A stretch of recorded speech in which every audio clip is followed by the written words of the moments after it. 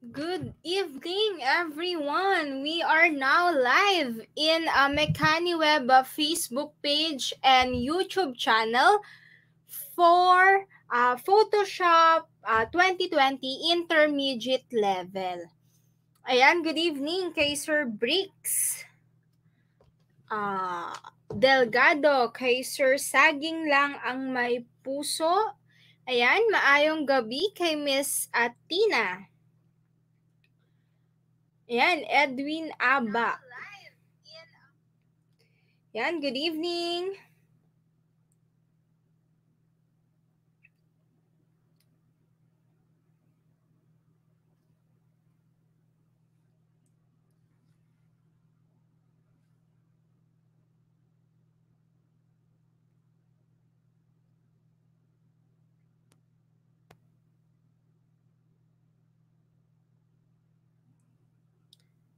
Ayan, good evening. And please do share our live video to your co-teachers, co-educators, colleagues, especially sa ating mga students. Ayan. Ayan. Sir Erwin Cabrera, hello from Qatar. And of course, no, don't forget to register. Ang ating registration link is nandito. Ayan. Register lang po kayo.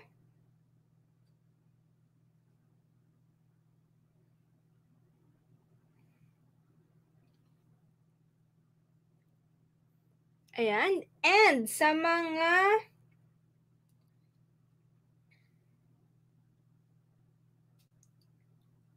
hindi pa nakaka-join sa ating mga groups, inviting you to join Digital Creatives Philippines para sa ating Adobe Software Training. And then, meron tayong Adobe Photoshop User Group Philippines sa Facebook and LinkedIn.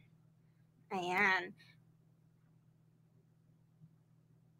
May materials po ba ang training tonight? Wala pa po kasi ako na-receive na email. Wala po. Kailangan nyo lang i-download or yung software, kailangan may software kayo para maka-follow along kayo sa ating webinar for tonight. Ayan, inviting you to join Adobe Photoshop User Group Philippines. Meron tayo niyan sa Facebook and LinkedIn. Okay? And then, Digital Creatives Philippines, Facebook and LinkedIn. And then sa ating mga educators, Adobe Educators Philippines. Okay? And syempre, MechaniWeb, like, follow, and join our group para manonotify kayo once we go live. Okay.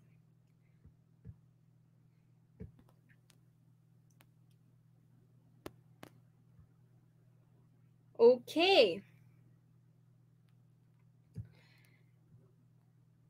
Yan. Ang registration link ay nasa event.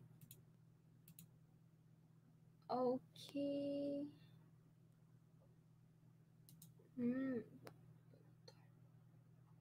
Sige, ipopost natin ang ating registration link.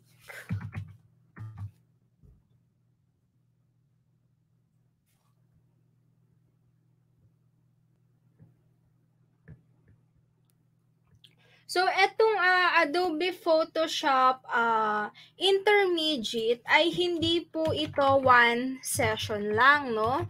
So, ang ating learning path dito is 4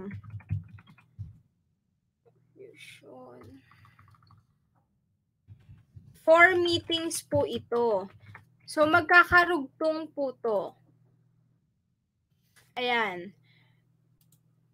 So, start tayo ng July 18 Tapos, next session ay July 24, 25, and 31. So, etong intermediate level natin ng Adobe Photoshop ay 4 meetings. Ayan. Sa July 24 onwards, 4 to 6 tayo. Okay?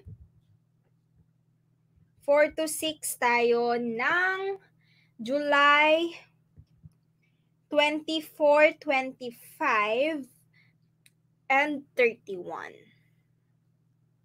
Okay, hanapin ko lang yung registration form.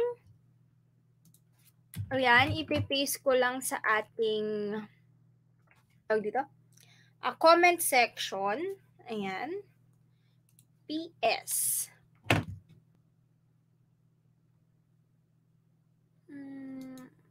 Send.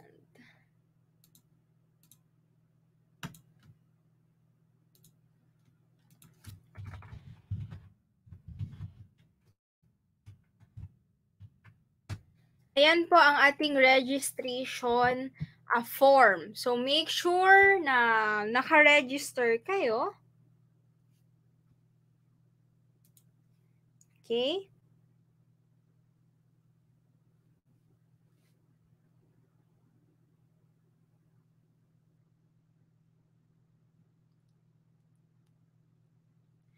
Yung Photoshop nung nakaraan, nagre-release pa rin. Tapos yung Illustrator is hindi pa. Wala pang nag-start. Hindi pa tayo nag-i-start for Illustrator. Ano i-touch? Hindi pa tayo nag-i-start ng release for Illustrator, no? Tinatapos lang natin yung preview sa Autodesk. Okay, we'll announce, no, pag nag-release na tayo ng Illustrator. So, we have the names naman na nung part 1 ng Illustrator, yung mga gumawa ng homework, na-announce naman siya. And then, nung part 2, may homework din. So, nasa atin na yung names.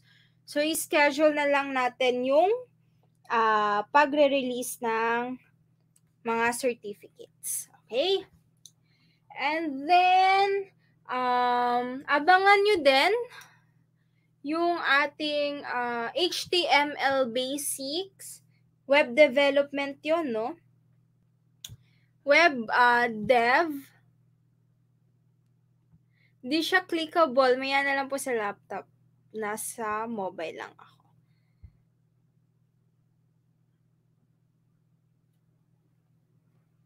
Okay.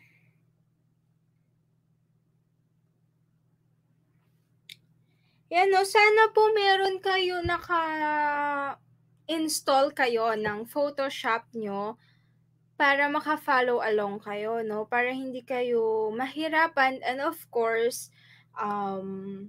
may knowledge talaga. Kumbaga, hindi lang yung nanood kayo, no?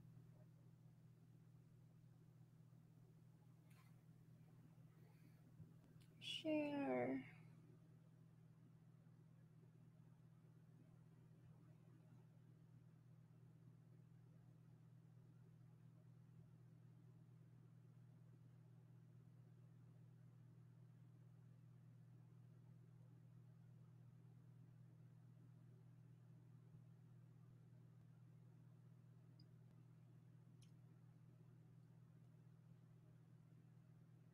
Ayan, while we are waiting for our instructor,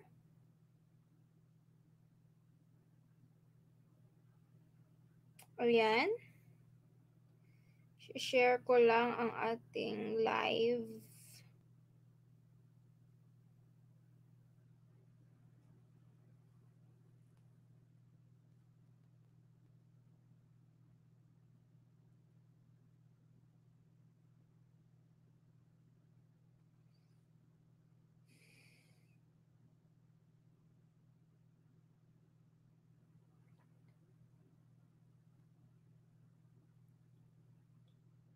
Good evening kay Miss Rochelle Ubina, and please keep sharing our live video para Yan, sa mga students nyo, no?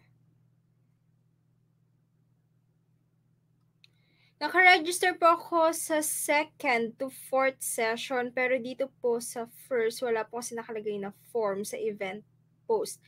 Via messenger lang ako nag-avail ng slot.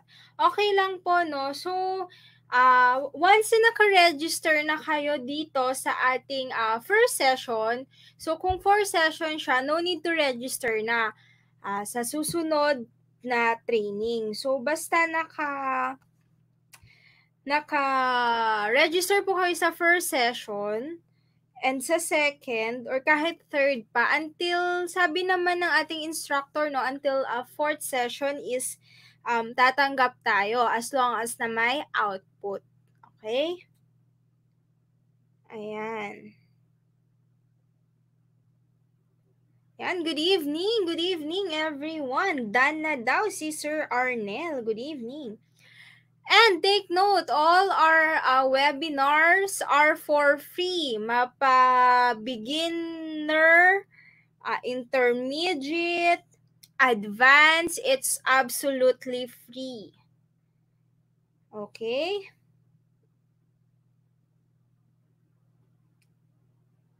Ayan, while we are waiting sa ating instructor. Ayan, good evening sa lahat. Na-miss ko to, Sir JC. Mabini. Ayan, good evening. Mami ay ask, ano pong gamit yung cam linaw? Mirrorless cam po. Yan, naka-mirrorless cam tayo. And then, if you have questions along the way, itabi nyo lang yan. And then, before mag-end ng ang ating before mag-end ang ating session, isasagutin tayo ng ating instructor. Kailangan po ba nakapag-join na sa lahat ng groups? Nire-require or ini-invite namin kayong mag-join sa ating groups para once na may mga live training tayo, manonotify kayo, no? So, yun po yun. So, kaya natin kayo ini-invite to join our groups para po ma-notify kayo, no? O let's say, tawag ito. Let's say yan, Photoshop, interested kayo. So, maka-attend ka agad kayo, no? Certificate, still pending. Still pending for Autodesk, tama? I thought webcam, prof cam pala. Certificates are still pending po. Anong course po yan?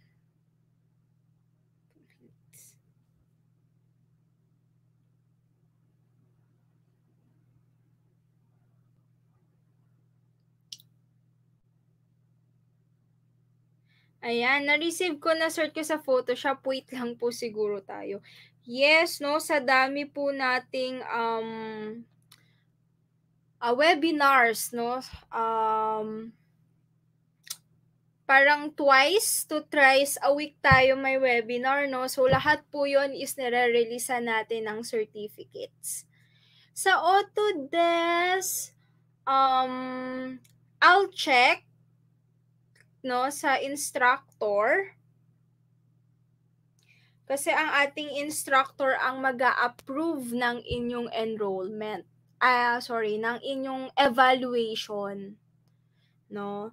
Sa Autodesk, wala naman tayong problem when it comes to certificate dahil course ID lang yon, no? Ayan. And then, no, clarify lang ulit natin. Wala tayong course ID for Adobe software training. Let's say yan, Photoshop, After Effects, Illustrator, wala po tayong wala po tayong course ID dyan. Dahil hindi po natin yan ini-input sa evaluation site ni Autodesk, no? Dahil ang Photoshop po ay Adobe software, not Autodesk. So, ang mga i-input lang natin sa ating evaluation site, sa Edu Evaluation, ay mga Autodesk software training. Let's say Fusion, Inventor, Revit, Maya, Max, AutoCAD. Ayan. So, sa AutoCAD, tips and tricks, no? Parang, hindi pa tayo nagre-release ng certs doon. Sa tips and tricks, tama ba? AutoCAD tips and tricks, wala pa. Yan, sa Autodesk, medyo marami tayong pinapa-approve pa na software training. Ayan, how to register po dito, ma'am? Sir Edward Orpilia, punta ka lang sa ating Facebook page, MechaniWeb, nandun ang ating events, and then dun nyo rin makikita ang registration form. Yan. Ayan ang ating registration form. Okay? Ayan, and also, no, sa ating mga AEC professionals, huwag kayong mag-alala dahil nakalinya na ang Revit,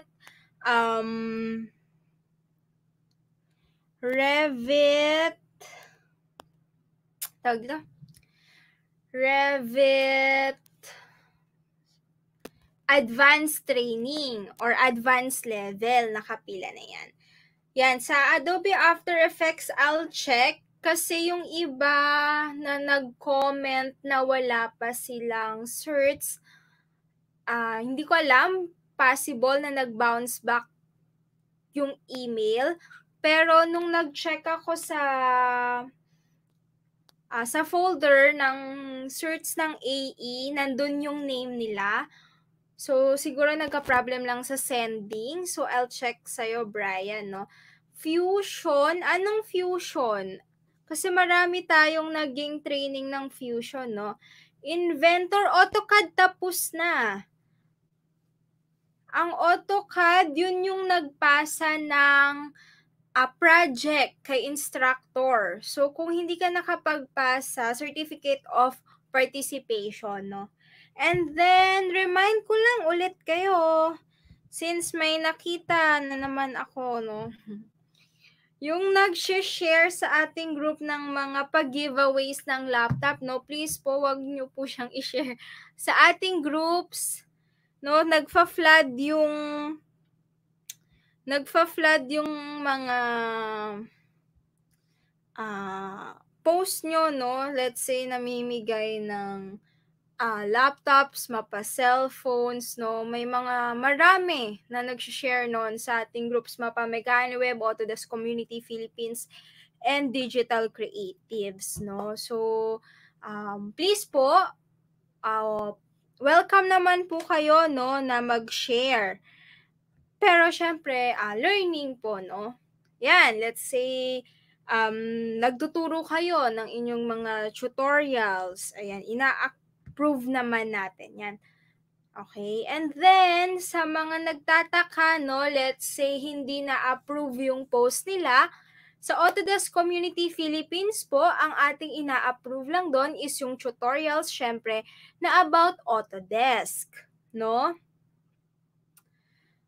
And then, same with sa MechaniWeb din about Autodesk and Adobe software, no? Let's say, pag medyo hindi na related, ideally po is dinedecline natin yon. So, kung mga ma-arts, no?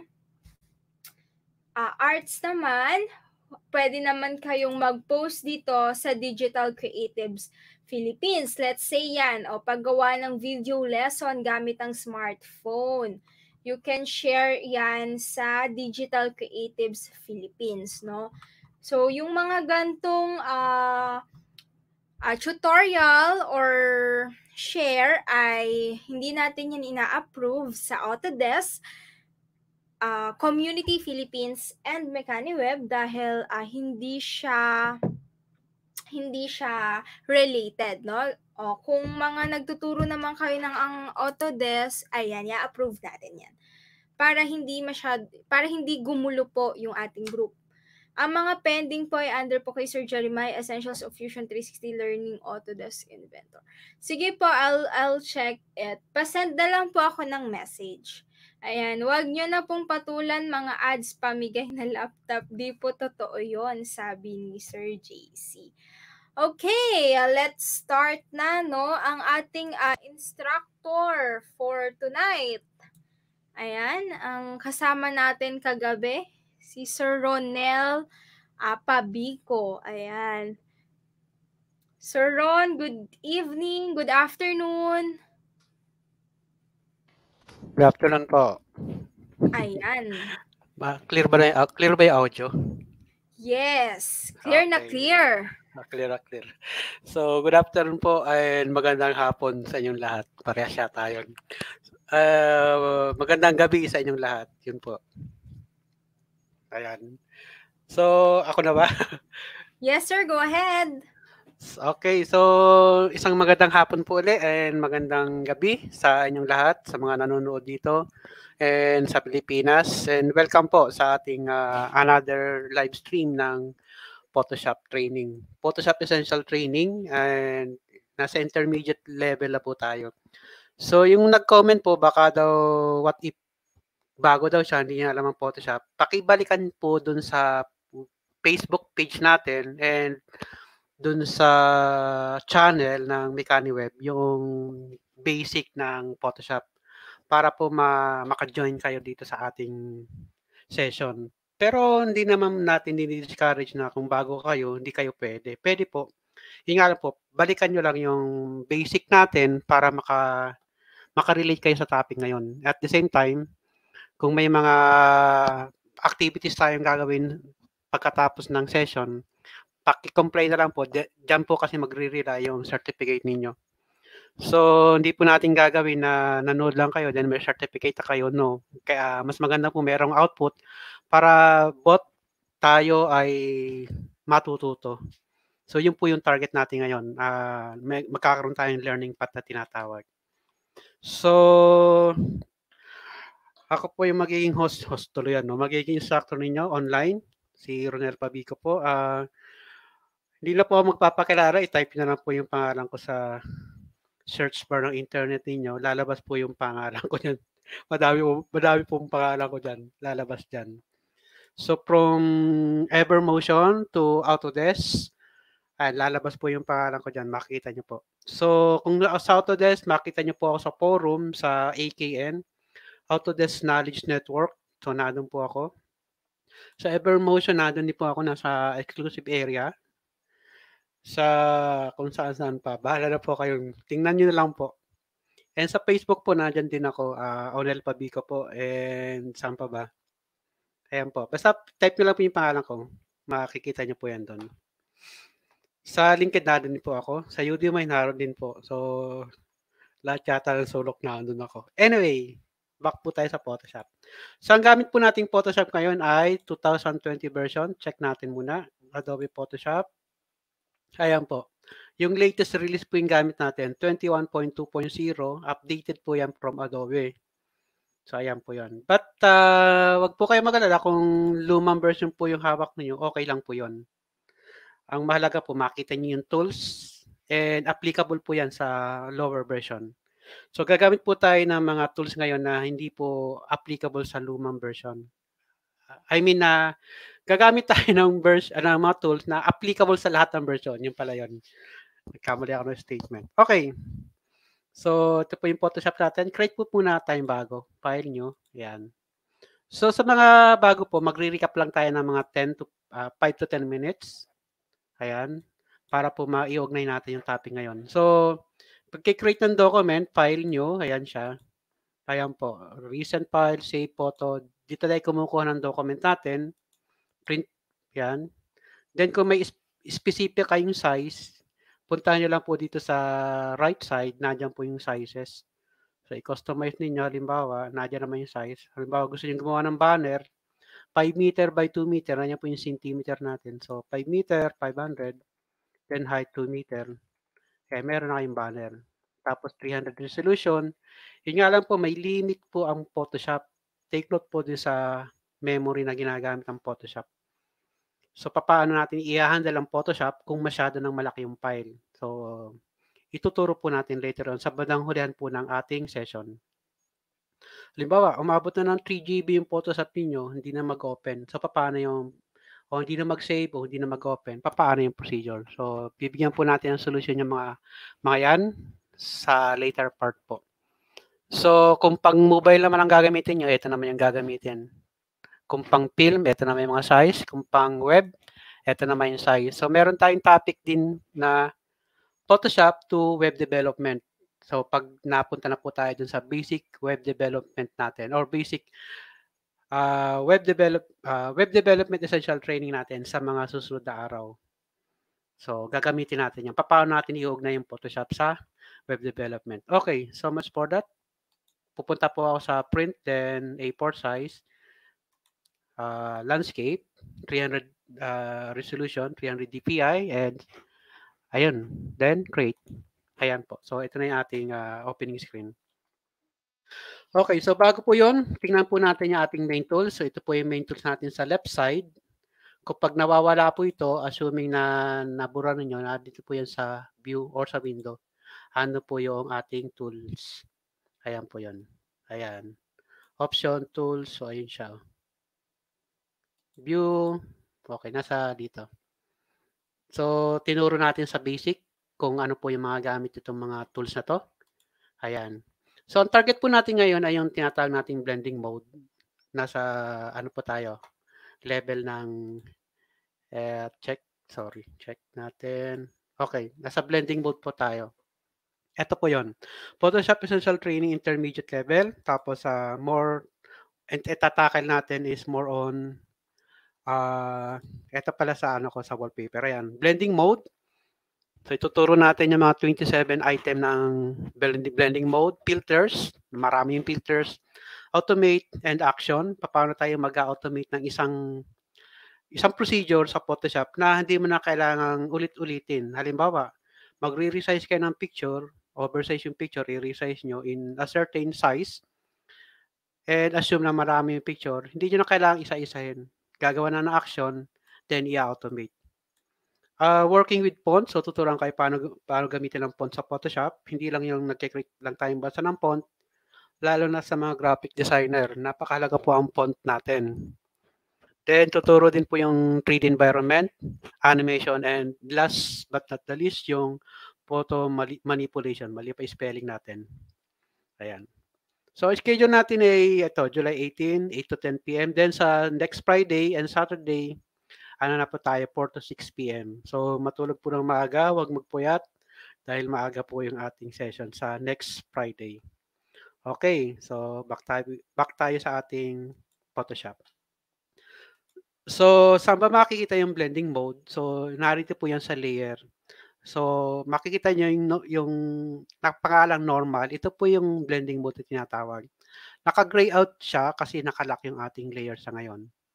So, kung mag-create ka na new layer, ayan, mag-open na po yung, mag-active na yung blending mode natin. Ito po yung blending mode natin. Normal. Taka pinakaibaba, luminosity. Ang blending mode po ay pwede rin gamitin sa brush. So, halimbawa, may brush, nag-new layer ako, then nag-brush, letter B sa keyboard. Ayan. By the way po, itong handout na nakikita nyo ay available po. Mamaya ilalagay natin sa link sa ating sa comment section yung link or ilalagay natin okay sa link na lang ilalagay ko sa ating doon sa comment section natin. So naka-explain po diyan yung different types of blending mode mula sa pinaka dulo hanggang sa pinakailalim. Plus merong sample yan. Ayan po makikita nyo. Okay, so much for that. Back tayo dito. Okay, so unahin muna natin yung blending mode sa brushes. So nag-create ako ng brushes, letter B. Ayan, nag-create ako ng sabihin nating kulay red. Ayan siya. Pag pinintura natin dyan, ayan siya. Create mo agad tayo ng new layer. Gawin naman natin kulay yellow. Ayan siya. Ayan. Siyempre 'pag pinatong niyo 'yan, normally papatong siya. Pero sabi nga natin ang blending mode ay puwede rin sa brushes. Makita niyo po dito sa taas, sa top screen ninyo 'pag naka-select yung brush, may makikita diyang mode nakalagay normal. 'Pag pinalitan niyo po 'yan, dissolve. 'Pag nag-brush out uli kayo, ang dating na po niyan naka-dissolve na po yung, ating brushes. Tingnan natin ano bang epekto niyan. Ayan po 'yun. Nag-i-scatter po, nagkakaroon ng dispersal. Ayan siya, oh. Change natin sa another color. So ayan po, dispersal effect po ang dating nun ng dissolve natin. Pwede pong halimbawa behind and clear. So behind tayo, tingnan niyo po ang behind natin, ha. So from top layer, itago natin yung magenta, punta tayo sa yellow. Kunin natin yung kulay. So sabi dito behind. So saan ba yung behind na yun? Check natin dito. So di masyadong clear out yung behind. Ayan. Tapos clear. Ayan siya, oh. Instead na nag-paint siya ng yellow, naging red. Ayan siya. Parang ini-erase niya yung certain na portion. Pero iba po yung erase sa clear, ha. Check natin naman yung darken. So magda-darken naman siya. Sa multiply, magmu-multiply naman yung kulay. So sa ngayon hindi natin napapansin. Papaliwanag natin later on. So pinakita lang natin na ang brushes natin ay merong blending mode na tinatawag. Ayun siya. So back to normal tayo. Ayan, back to new normal. Yung pala yun, ano? New normal tayo. Okay, i-define natin ang blending mode na tinatawag. So erase ko muna yung ating layer. Ayan, delete or erase. Ayan, erase. Okay, sabi sa ating description, ito yung blending mode. Blending mode in Photoshop. The blending mode is specified in option bar controls how pixel in the image are affected by the painting or editing tool. Think it in terms of the following color and visual blending mode effect. So, assuming ito yung layer natin, meron kayong base color, merong blend color, then result color. Yung blend color, ito po yung blending mode natin. Ayan siya. So, yung blending mode natin, nagbabase din po yan sa kulay na nasa ibabaw. And nagbabase din yan sa kulay na nasa ilalim. Ibig sabihin, yung blending mode natin, nagbabase yan sa layer sa ilalim. So, meron tayong 2 layer. Halimbawa, 1, 2, 3. Ayan. So, ito yung original layer. Ito yung blend layer mo. And ito naman yung result layer. Something na ganon. Ganon po yung dating nun. Ang ibig pong sabihin, yung blending mode, kung wala kang pang-ilalim na layer, useless. Parang walang epekto. Kung wala ka naman pang-ibabaw na layer, useless din. So, walang mangyayari. Parang ganon dating. Currently, there are 27 blending modes in Photoshop. 30 blending modes if you include the 2 extra blending mode in the painting tools, yung behind and clear. Ito nga yung nakita natin kanina, yung behind and clear. So, nasaan ba yun? So, kung bibilangin po natin to 27 po yan. Plus, yung nasa paint blending mode natin na tinatawag, ito po yun, behind and clear. Ito yun, 1 and 2. So, unahin po natin yung normal sa blending mode, tsaka yung dissolve. So, check po natin ang definition ng ating blending mode. So, ito po yung types of blending mode. Ayan, normal. Tapos, nakahati sila. Kung papansinin natin ang blending mode dito sa ating palette, nakahati sila. 1, 2, 3, 4, 5, 6. 6 na category. And each category, merong iba-ibang klase ng blending mode. Silipin po natin. So, ito po yun. Blending modes are divided into categories. Normal, darken, lighten, contrast, inversion, component. Ayan siya. So, tingnan natin ang normal blending mode. Ayan po. Meron dalawa. Normal, tsaka dissolve. Unahin po natin ang normal. Mag-open po tayo ng something na, okay, sabihin natin, ito yung project ng masking natin. Ayan. Control A, copy, paste po natin dito. Ayan. Pag ginamit natin normal mode, sabi natin, base layer, tsaka yung upper layer. Delete muna natin itong dalawa. Ayan. So, base layer and upper layer. Duplicate po natin or Control J sa keyboard, sa keyboard tuloy, sa keyboard para po mag-new layer yan. Or drag and drop yung ating layer dito sa pangalawang icon mula sa hulihan, yung positive sign doon. Ayun. Or highlight nyo yung layer na yon, right click din, hanapin nyo yung create new layer. So, create new layer, ayun, duplicate layer. Then, okay. Ayan. So, tatlo yung command natin sa part na yun. Okay. So, meron tayong dalawang layer. Check natin ang normal mode. Ang normal mode po ay walang epekto. Parang on top layer lang siya. Then, yun na yun. Ayan siya. So, walang mangyayari. Assume natin maglagay tayo ng another blending, ng another picture. So, check natin. Okay, dito. Ayan. Ilagay natin stop niya. Ayan. So, resize natin.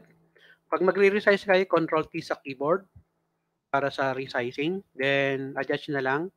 Sa lumang version po ng Photoshop, kailangan niyang i-press yung Shift key para po yung height and width niya ay parehas ang proportion. Para proportion siyang mag-move. Sa bagong Photoshop po, hindi niyo na kailangang i-press yung Shift key. I-drag niyo na lang po. Na-reverse po yung command. Ayan. Sa dating Photoshop, kailangan i-press yung Shift key para yung length and width niya ay parehas. Pero sa bagong Photoshop, hindi na. Ayan. Pine-press ko po yung Shift key kasi gusto kong ma-resize niya base dun sa image ko. Ayan po yan. So, sabi natin, ang normal mode, walang epekto. Ayan siya. Wala siya epekto. Palitan natin ang opacity. Yun lang ang magiging epekto niya. Or fill. Kaya yun lang magiging epekto niya. So, yun po yan, normal mode. Ang balik natin sa opacity na 100, tsaka fill na 100. Mamaya po, i-differentiate natin yung opacity tsaka fill dito sa ating layer. Ayan. So, sabi natin, walang epekto ang normal mode na blend mode natin. So, punta tayo sa, eto yon. Normal mode is the default blending mode for Photoshop layer. Opaque pixel will be covered the pixel directly below them without applying any math or algorithm applied to them. You can, of course, reduce and so on. So, wala siyang epekto. Maliban na babaguhin yung opacity. Sa dissolve naman tayo. Dissolve blending mode is great for spatial effect. The dissolve especially lend itself to particle effects. So parang nagkakaroon ng particle effect yung natin, pixel. By adjusting the opacity, you can control how the dissolve display. Another way to control the dissolve pixel is to use blur filter. Ibig sabihin po nun, zoom natin dito sa ating sample. Ayan po yung effect ng dissolve. Nagiging parang chalk ang dating or nagiging parang particles or parang dispersal yung dating niya. So, wala po siyang opacity. So, kapag lalagay mo ng opacity yung kulay na nasa ibabaw na nilagyan ng dissolve blending mode, nagkakaroon po siya, yung dispersal niya, habang nagiging transparent po yung kulay, malalayo yung pagitan ng bawat particles. Kapag nagiging opaque naman yung kulay, nagiging close naman yung bawat particles. Yun po yung gamit ng tinatawag nating dissolve. So, saan ba siya pwedeng gamitin? So, pwede kang gumamit ng parang sa chalk. Pwede rin kang gumamit ng parang dispersal effect. Ito po yun. Yan po yan. Dispersal effect. Tsaka ito, dispersal effects. So, gawin po natin. Pero bago yun, gusto kong maunawaan muna natin yung tinatawag na opacity at fill. So, ikakat ko muna dun sa ating tinatawag na dispersal effect or yung tinatawag na dito sa dissolve.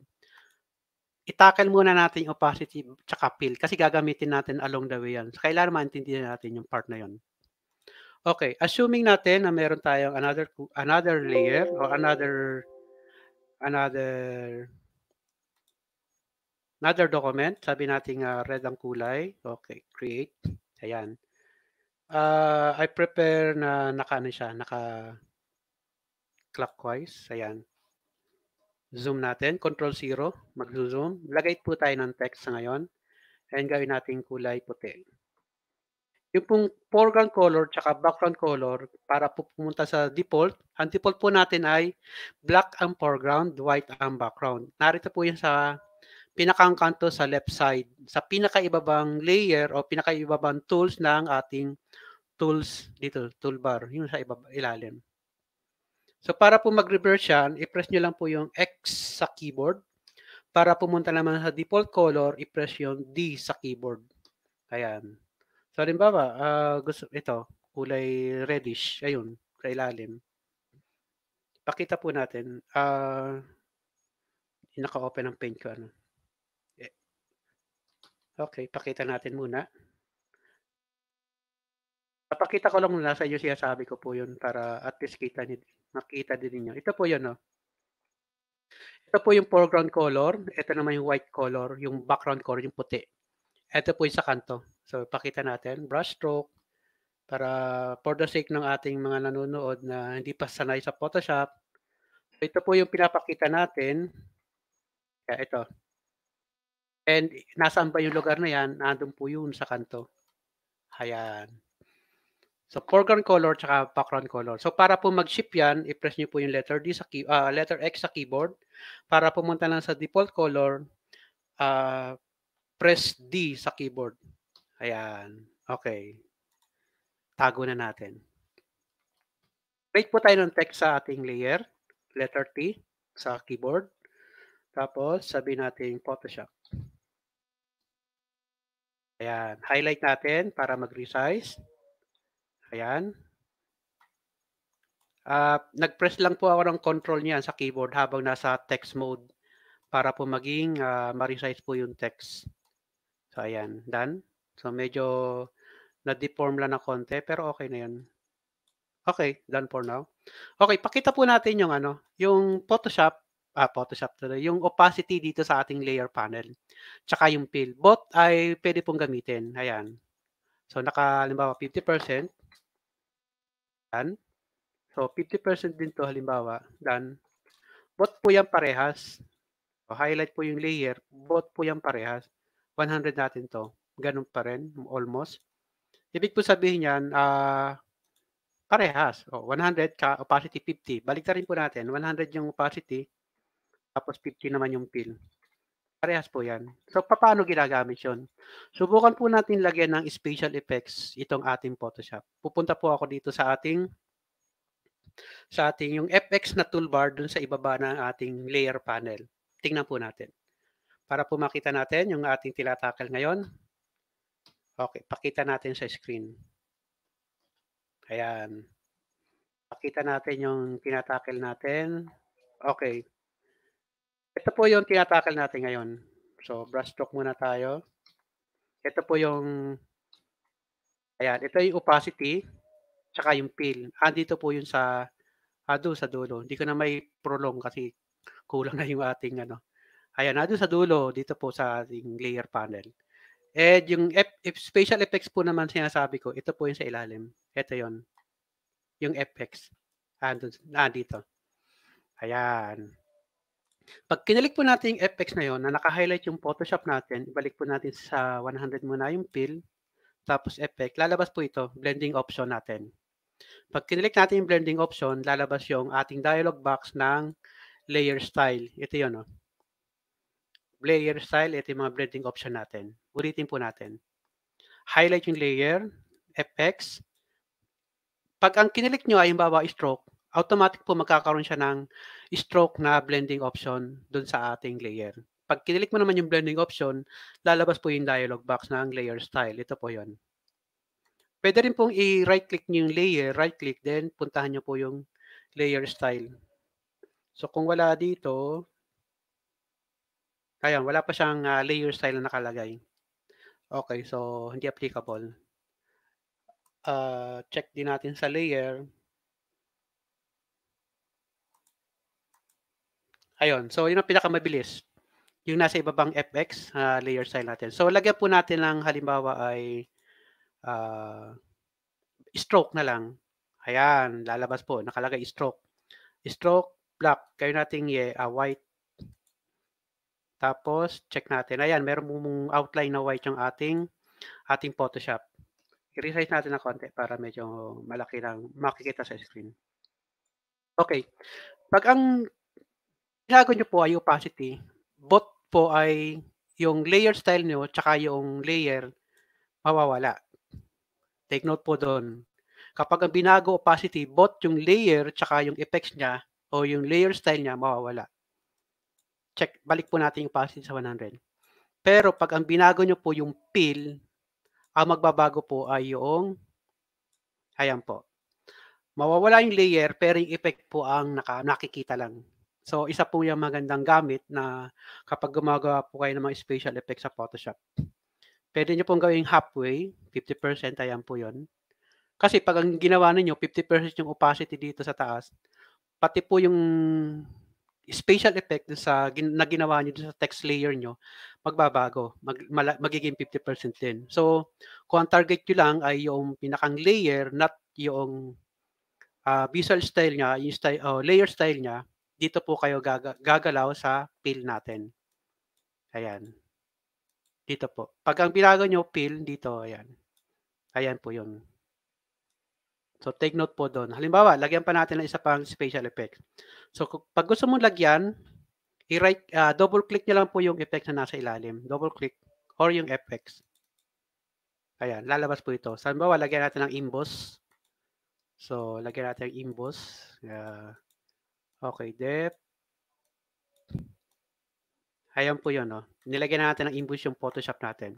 Kung naka-active po yung ating fill na gawin nating 100, ayan, makikita mo yung pinakang kulay ng layer mo, Photoshop nakalagay. Pero kung babaguhin yung fill uli na ito into say 0, andiyan po yung effect pero yung kulay nawawala. Ang kinukuha niyang kulay yung pang-ilalim. So, napakaganda pong gamitin niya lalo kapag may mga emboss kayong design na ayaw niyong maapektuhan yung halimbawa, kahoy na inukit yung Photoshop dito, okey, kuha po tayo ng sample para mas maganda natin makita natin. Wood texture. Dapat po tayo sa special effects, inuna lang po natin yung effects natin kasi gagamitin po natin along the way, so kailangan po nating maintindihan. So done, buksan po natin yung, ano na yun, so web development.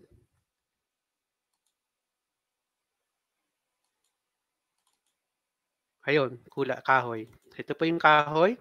So ililipat natin yung Photoshop natin, click and drag sa new layer o sa new drawing. Ayun, ayaw pong pumunta ano, asan ba yun? Nakatago, sorry naman po. Ayan, nakatago pala yung ating ito yung kabila. So dadalhin natin yung Photoshop dun na text. Ayan. So double click natin or Control T para mag-transform, tapos i-resize natin. Okay, tatanggalin po yung stroke. So paano tatanggalin yung stroke na style? I-click niyo lang po yung stroke dito, mawawala na po yun. Tapos double click sa emboss o bevel para iaayos natin ngayon. So hanap tayo ng magandang, applicable na ano, na design. So sabihin natin pillow emboss, depth and size.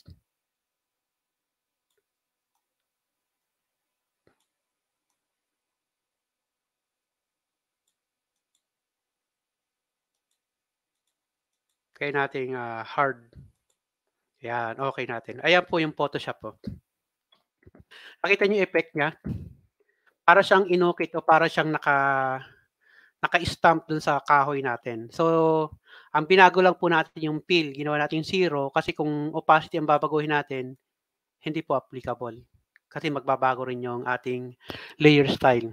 So, dun tayo gagalaw sa fill niya, gagawing 0, mawawala po yung kulay ng text. Ayan po yung epekto nun.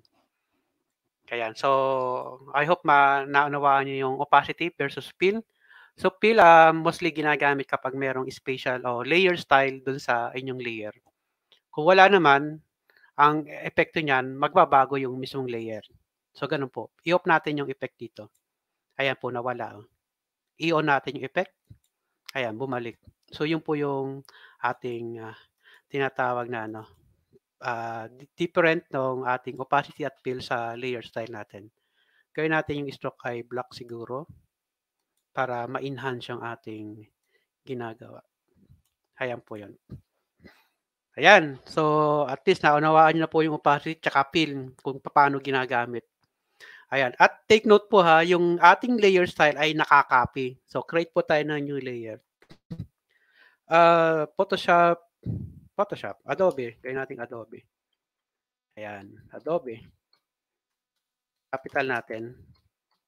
Ayan, Adobe, resize. Pinress ko lang yung control sa keyboard. Ayan. Take note po yung ating effects o layer style ay nakaka-copy po yan. Papaano? Dalawa po yung procedure na ipapakita ko. Highlight nyo po yung layer, right click, makita nyo po yung copy layer style. Highlight nyo yung lalagay nyo ng layer style, yung Adobe nga, click and right click, paste layer style. Done. Yun po yung isa. Pangalawa, control design natin. Yung effect dito sa baba ng Photoshop, yung layer style niya, ipe-press ko po yung Alt sa keyboard, papunta dun sa new layer niya. Copy din po yun. Ayan na po siya. Nabago na. Tapos, baguhin na lang yung opacity nun. Yung fill niya, rather. Ayan. So, ganun po yung pag-copy ng layer style natin. So, ayan. Dumadami na yung ating knowledge, nadadagdagan na. So, ganun po yung procedure natin ng paggamit ng opacity, tsaka yung fill, then yung layer style. So, balik na po tayo sa ating ginagawa. Ito na po yon. So, balik tayo dito. I-off ko na po ito ha. At least nakita nyo na. Kaya, no natin. Or, i-save natin para bigay ko rin sa inyo later on. Okay, balik po tayo sa ating Photoshop. Saan po makukuha ang learning material? Ayan, mamaya ko po titingnan yung inyong mga comment ha. Sir Jomar Nastain, sabi daw mamaya na, sabay sinabi. Anyway, makikita nyo po yan sa ating comment section. Later po ha, later. Siguro maaaring mamaya or maaaring bukas ng gabi kasi kukumpletuhin ko po yung ating session para po naman sa session 2. Isasama ko na po yung session 2. Okay, so back po tayo sa ating layer. Nasaan ba yung ating ginagawa? Okay, nandito tayo. Ayan. So back po tayo dun sa ating dissolve. So pinakita natin kanina ay yung bakit tayo napunta dun sa opacity kasi narito po yun sa left side. And magagamit natin along the way kaya pinakita natin. Okay, balik po tayo dun sa dissolve natin. Pero bago uli yun, ay may jump ulit tayo. Kung natatandaan nyo po yung masking effects natin nung last session natin sa Photoshop, pag dinouble click natin yung right part ng ating layer, ano po yan? Blending option. Ayan po yon. Kapag ang dinouble click nyo yung pangalan po ng layer, magre-rename yan. Pag ang dinouble click nyo naman yung layer mismo, ayan po, layer style naman pupunta. So, ayan, parehas lang naman yon. Kaya lang, pag text kasi ang narito at dinouble click nyo, editing ng text yun. So, tingnan po natin yung blending option muna. Kasi meron po din gamit yun. Ayan siya, oh. Nakalagay blend if gray. Ayan siya, oh. Papansinin niyo yung ating image. Pupuntahan po muna natin ito bago tayo pumunta sa blending option. So, i-overlay ko po yung ating tubig. Kuha tayo magandang tubig siguro. Sorry. Kuha tayo magandang tubig. Ating masking effect, blending option, ayun. Halimbawa, eto. Ayan, Control A, Control C. Tapos i-paste natin dito. Ito po yung kalimitang bottleneck ng mga naggumagamit ng Photoshop. Papakita ko po ha. I-resize natin. Muna, Control T sa keyboard. Ayan, resize natin muna yung ating character. Galing po ito sa, sa pin it. So, yun pong ating character. Normally, ang ginagawa natin, ini-erase po natin yung background. Hina-highlight natin layer, tapos command ng W sa keyboard para sa ating ito, tapos dinidelete natin. Kaya lang po 'pag ganyan ang dating niyan, unang-una mapapansin niyo yung pixelation ng ito, number 1. Pangalawa, nababago po yung pixel nito. Nagbabago yung clarity or yung pagiging yung pixel ng ating image, nadi-destroy po. So, ang ginagamit po namin diyan instead na i-highlight niyo yung background nung water na 'to, tapos i-de-delete ninyo, ito po yung gamitin niyo. Double click yung layer, tapos i-blend it niyo na lang. Ito yon. So, blend it gray kung black, wala naman tayong black sa ngayon, so meron tayong white, sa white na lang. Ayan po yan, 'no. So, hanapin niyo yung magandang, position ng slider. Ayan. Sa mga gano'ng case, kung ayaw mag-masking. So, gano'n po yung epekto niyan, eh. Halimbawa uli, isa pang halimbawa po. Kuha tayo ng background na may sky background. Ayan, kuha tayo ng sky. Tapos, eto, halimbawa po itong sky na 'to. So, click or dito na lang siguro. So, click and save image as, lagay natin sa advanced Photoshop. Then, kuha naman tayo ng sabihin nating landscape o trees na lang. Ayan. Image uli. Halimbawa po, alin bang maganda? Eto, kunin natin. Medyo mababa lang opacity, pero okay lang po yan. Eto, mataas ang opacity. Okay, ito mataas. Right click, save image as, lagay natin. Papakita natin yung gamit ng blending option. Although wala pa tayo sa blending option category. So, tutorial, advanced Photoshop, click and so number 1, number 2. Ayan. So, kunin natin yung sky, ilagay natin dito sa trees. Parang mababa yata yung anyway, halimbawa gusto niyo lagyan ng clouds itong ating itong ating, trees natin. So, hindi na po kayo gagamit ng image, hanapin niyo kung ano yung gusto niyong baguhin or gagamit kayo ng W or gagamit kayo ng, color, sabihin natin adjustment, tapos sabihin natin na replace color or something or gamit kayo ng actually marami po kasing puwedeng gamitan, filter or select color range, kukunin niyo yung blue, ayun, tapos i-de-delete niyo, ayun na meron na kayong sky, no, distraction po sa pixel ang gagawin yung gano'ng case. Hanggang niyo lang po double click, blend if, hanapin niyo po dito yung applicable. Blend if gray, so kung wala siyang gray kasi eto napapansin niyo di affected. So gawin niyo lang blend if, hanap kayo ng magandang kulay, blue halimbawa. So hanapin niyo yung magandang slider. So pangit lang yung opacity ng ano yung ratio ng pixel natin. I mean yung pixel, medyo masyadong mababa po yung nakuha natin, ayan dito. So kaya hindi siya mag-take effect ngayon. Dapat ano yung malaki ang resolution. Okay, hindi ko na babalikan, pero binalikan ko pa rin ano. Ayan, balikan natin para makita ninyo yung epekto. Ayan, ito yun kasi nakalagay dito 100% eh. So hindi pa siya nagre-refresh kaya hindi pa natin makuha.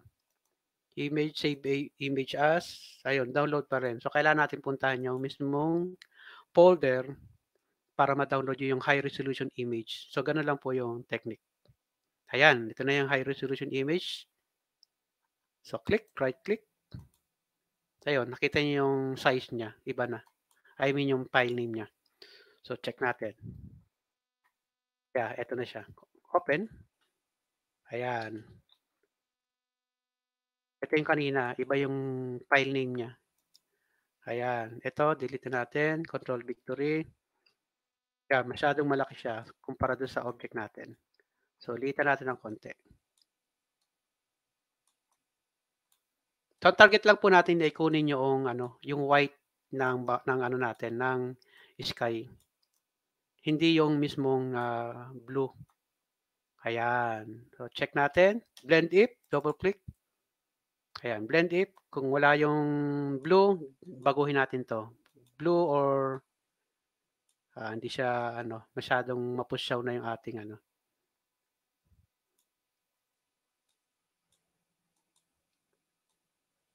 Okay, so di siya mag-take effect sa ngayon, kasi masyado ng blue yung ating, sky or something. So babalikan natin later on 'yan. So pinakita lang natin na merong tools ang Photoshop na tinatawag nating blending option. Dito 'yon 'pag dinoble click natin. So aside from sa ating blending option, meron siyang tools na narito sa nakatago. Double click niyo lang, lalabas yung blending option. So pag-aaralan natin 'yan at the end ng ating topic ng blending option. Ito 'yon, marami po kasi 'yan sa loob.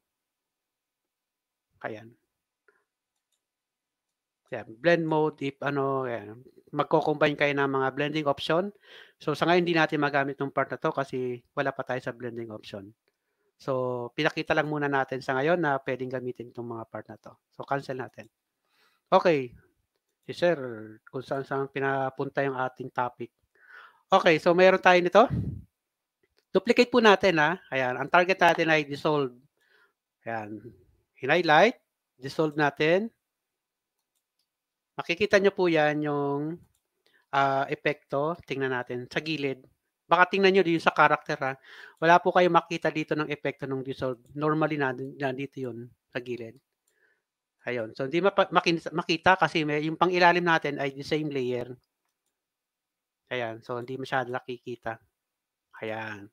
Gawin po natin, ima-mask out po natin yung ating character. Gagawin po natin yung dispersal effect, pamamagitan po ng dissolve. So balik natin sa normal, kunin po natin yung ating, ito. So blending, if, ito yung ginawa natin kanina, blending if gray. Ayan, tinatanggal niya yung background. Okay, mask out natin. So back sa ating last session, paano tayo magma-mask out? Gumagamit po tayo ng tinatawag nating channel. Ayan. And tinitingnan natin kung ano yung effective dito na kulay. So red is, mapusyaw. Ayan, nagpipixel pa. Green ay medyo okay siya. Ang blue ay medyo okay. So blue po tayo. Choice natin blue. Ayan, control 0. Tapos, baguhin natin yung kanyang, adjustment, sabihin nating level. Ibu-boost natin yung kulay. Ayan, so ibu-boost out niyo lang para or kahit hindi na, puwede na gamitin 'to. Ayan, puwede niyong i-mask out. So, pixelated lang po yung ating image kaya ito nakikita niyo dito. Yan. Pero yun po yung isa sa mga procedure ng pagma-mask out. Kung hindi naman, kailangan niyong, magpe-pen tool kayo. So, channel, tanggalin yung blue. Ayan. Okay, dispersal po tayo ngayon. So, bago yan, text muna tayo para makita natin. Text. Photoshop. Kasi magma-mask out pa ako, medyo baka matagalan. So, ito yung text natin. Double click sa kulay. So, gawin nating black muna. Control T, transform natin yung text na yan. Tapos, okay, i-rasterize ko lang po muna. Right click, rasterize. Bakit kailangan ko i-rasterize? Kasi po yung image adjustment, hindi po siya gagana dito. Hindi niyo makikita yung effect dito. At the same time, yung filter natin, gagana naman siya kaya lang medyo mahihirapan po magbasa kung mababa ang graphics card ninyo. So ira-rasterize ko po ito. Right click then rasterize. Ayan na po, parang image na po 'yan. Ayan, then lalagyan ko po ng, dissolve. Makikita niyo po sa gilid yung epekto ng dissolve. Ito 'yon. Ayan nagpipixel. Gilid lang.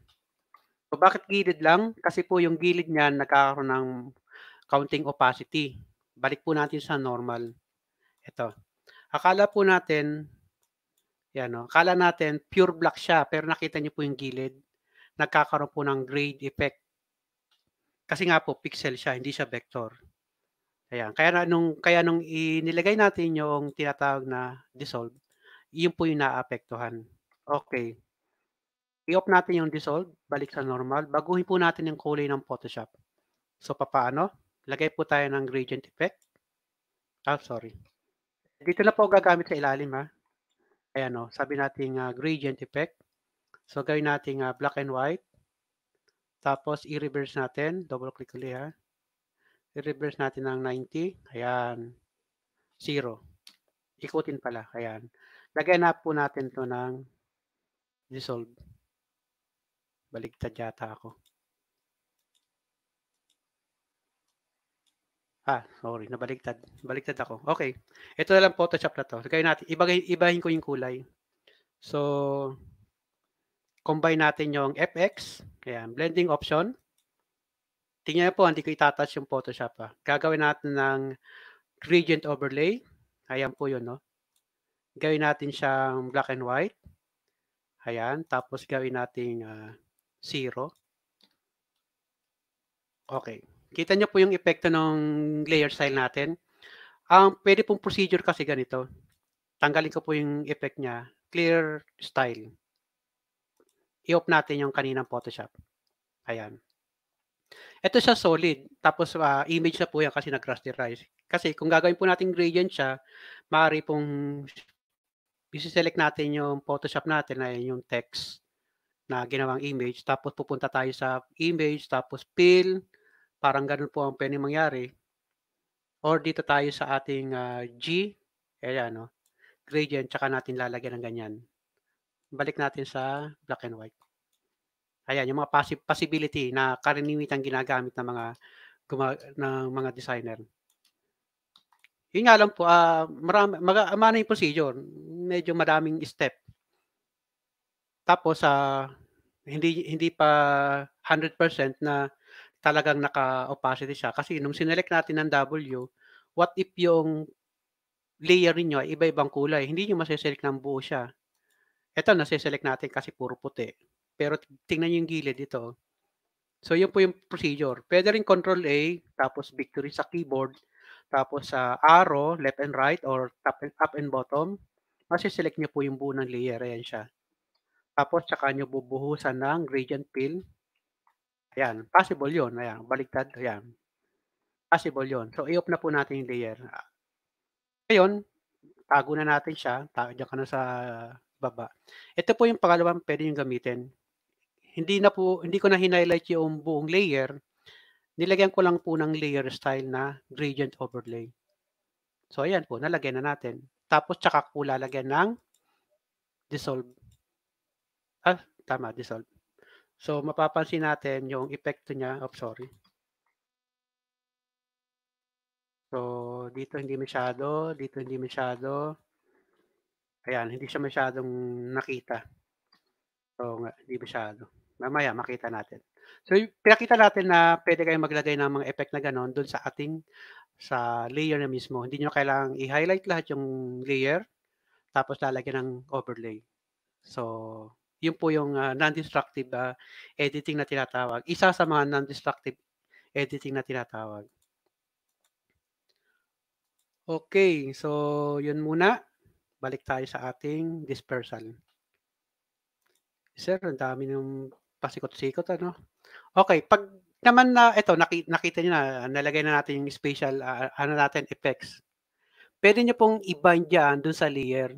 Halimbawa, sabihin natin may mga pagkakataon na hindi mo kakailanganin na ito at naapektuhan na lahat ng layer mo. At gusto mo nang i-bind yung layer style niya. Pwede niyo pong gamitin yon. Ang gagawin niyo lang po, right click tapos i-rasterize niyo ulit. Nawala na po yan. Nawala na yung effect. Or pwede rin pong control Z natin. Ayan, andyan pa rin. Create kayo ng new layer. Ayan, tapos i-highlight yung dalawa, right click, tapos merge layer.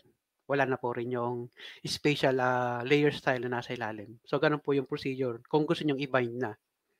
Tapos, balik tayo sa ating dispersal effect.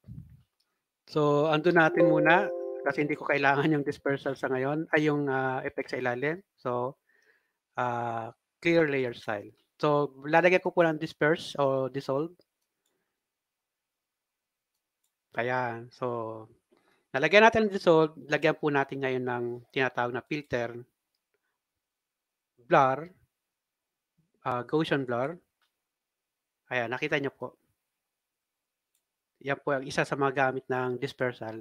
Mula sa dissolve, add na kayo ng Gaussian blur. Ano yan po yung nangyari. Cancel natin. Ulitin po natin ha. Naka-dissolve po yung blending mode niya na ito. Tapos naka-highlight yung Photoshop, yung layer natin, dissolve. Then, punta po tayong filter. So, papasagasaan natin ng konti ang filter ngayon. Blur, motion blur. Ayan po yung dispersal niya. Lagay natin pataas. Ayan po, nagdi-disperse both side. Ayan. So, kung gusto nyo iba naman, so, filter ulit, blur, Gaussian blur yung kaninang ginawa natin. Ito yun, no? Disperse lahat siya. Ayan. Ayan. What if ganito naman? Cancel natin. Filter, instead na blur lang, punta po tayo dun sa ating blur gallery. Sabi nating iris blur. Ayan. Lagay natin yung ating sentro dito sa gitna. Ayan. Nagba-blur po yan. Punta tayo sa feathering niya. So, blur effect. Ayan siya. Oh. Yung nasa labas lang ang magba-blur siya. So, kung gusto nyo i-ayos yung size, hawakan nyo lang po yung mga grip na puti. Magbabago po yung distansya. Ayan. Ayan siya. So, may mga choice po yan dito sa ilalim kung gusto nyo tingnan. Ito yung blurring niya. Ayan. So, pwede kayo makagawa ng effect. Nakasentro dun sa object. Ayan siya. Fill blur, iba naman siya. Surface blur naman siya. Halos lahatan. Tilt blur naman o tilt shift, pag ina-highlight natin, iba naman yung dating niya. So, hindi masyadong gamit yung tilt shift. Although, gagamitin pa natin to later on, katulad ng path blur, and so on. Marami pa po yan kasi. So, hindi lang isa. Ayan. Anyway, yun po yung gamit ng ating dispersal. So, gamitin po natin sa object, doon sa ating layer, para po sa dispersal.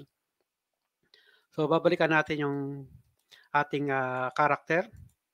Yung nga lang, kailangan nating i-erase ng konti. So, ayan, magmerienda muna kayo habang binabago ko po yung ating Hindi ko po magamitan ng channel na masking kasi maliit po yung opacity niya. I mean yung resolution niya.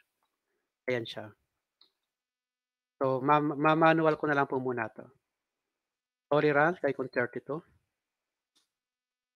Yeah, pwede yung 32. Tapos dito, napasama kasi to. Gamitan ko po ng Alt sa keyboard. Line or lasso, then line, Alt. Yan, para napasama itong part na to.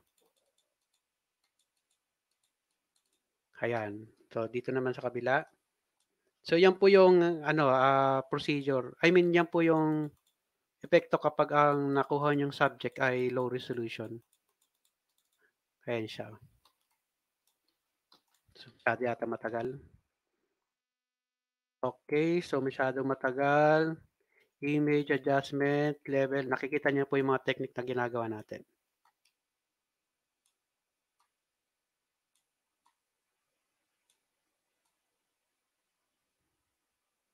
Ayan. Nakita niyo po ha. Hinighlight ko ng todo kasi mali yata yung nakuha ko. Duplicate ko muna isa. Hinighlight ko ng todo para makita ko po itong kulay na to. Ayan. Para pwede akong gumamit ng ito. Tapos erase natin. Marami po yung procedure nyon actually. Yung nga lang, destructive yung ginagawa natin. Kasi mismong object yung ating tinatouch ngayon. Kaya lang, for sample lang naman kasi, kaya ito ang ginawa ko. Ayan. So, sample lang naman siya. Eh, yung nakuha nating subject ay low resolution. Ayan. Kaya, pag-checkaan ko na lang muna ng konti. Yung paglalaso, nasa inyo na po yung kung anong type nyong tools. Pwede ang pen, pwede ang ayan, pixelated dito sa part na to. Parang matatagalan ako dito. Hanap tayo iba. Tutorial, blending mode. Hanap tayo ng medyo ano yung resolution. Ito, yeah, ito. So, gagawin natin dispersal. So, duplicate natin, tapos ima-mask out natin yung original. So, mask out. Ayan, malaki yung resolution ng ating subject. So, pwede nating lagyan ng masking dito. Ayun, reverse natin yung masking niya. Eto siya, ayan. Ang bilis, oh, kasi high resolution po yung image. Tapos, lalagyan po natin ng dispersal ngayon. So, tingnan po natin paggamit ng dispersal. Naka-select ako sa layer. Check natin dito. Multiply. Sorry, dissolve. So, hindi po mag-take effect yung kasi ang binago nyo yung layer. Ayun siya, di masyado. So, yan, dissolve tayo dito. So, ang gagawin nyo po natin, so naka-dissolve tayo, gagawin po natin na combined. So, naka-brush stroke tayo ng dispersal na brush dun sa layer mask natin. So, brush, yung mag-take effect ng brush ko, right click, tapos kuha po tayo na naka-disperse. Yan. Tapos kulayan natin to.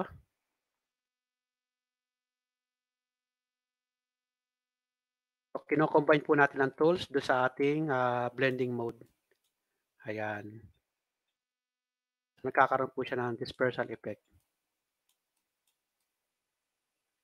Or i-bind na natin para mas maganda. No? I-bind na natin to. Right click. Apply layer mask para siguradong nakabind na siya. Ayan. Ang gagawin po kasi natin, gagamitan po natin ng liquify. So, pinupuntahan na po natin ng konti yung ating filter kasama dun sa ating topic. So, kino-combine natin sa ating blend mode tsaka yung filter. Meron mo diyang liquify. Ito po yung gamit ng liquify. So, bakit liquify? Bakit hindi smudge tools? Kasi po yung ano niya, yung pixel niya. Ayan.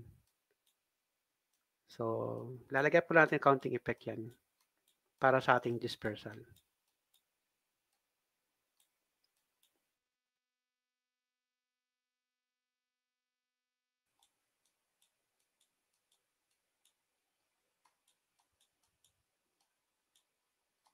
Ayan. So, di natin nalalaki ng todo-todo.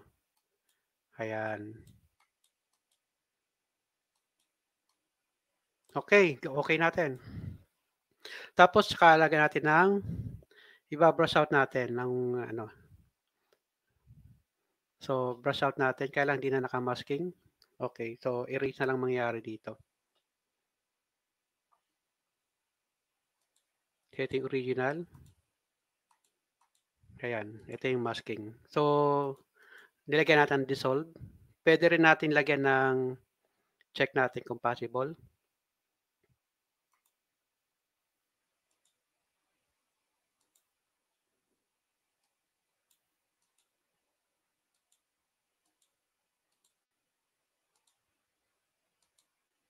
Hindi siya possible dun.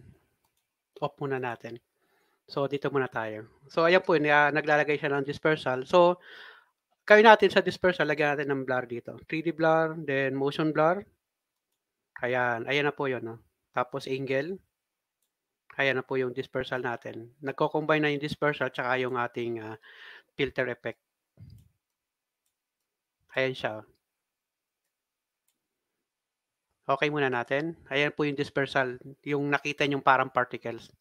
So, ito namang pang-ilalim na layer, siya po yung pang-ibabaw natin ngayon. Lagyan natin ng, duplicate ko muna para ano tayo, safe sa ating layer. Tapos pang-ibabaw natin, ayun na po yung dispersal natin. Tsaka, tapos lagyan natin, erase natin ng konti yung gilid nito or dagdagan muli ng panibagong dissolve. Ayan. Tapos, erase natin. Erase naman pero dispersal brush naman. So, brush. So, lagyan natin ng masking na lang. Ayan. Tapos, brush natin ang dispersal. Para dito sa gilid. Ayan po yung epekto ng dispersal natin.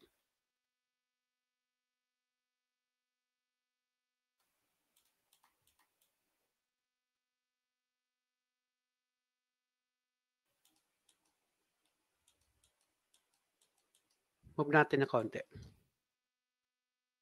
Victory para mag-move. Move baliktad. Ayan. Naapektuhan pala yung original ko. Ayan siya. Baliktad yata yung aking ginagamit ano. Whichever. Ano naman siya, dispersal lang naman yung ating binabago. Ayan, brush stroke, tapos disperse natin.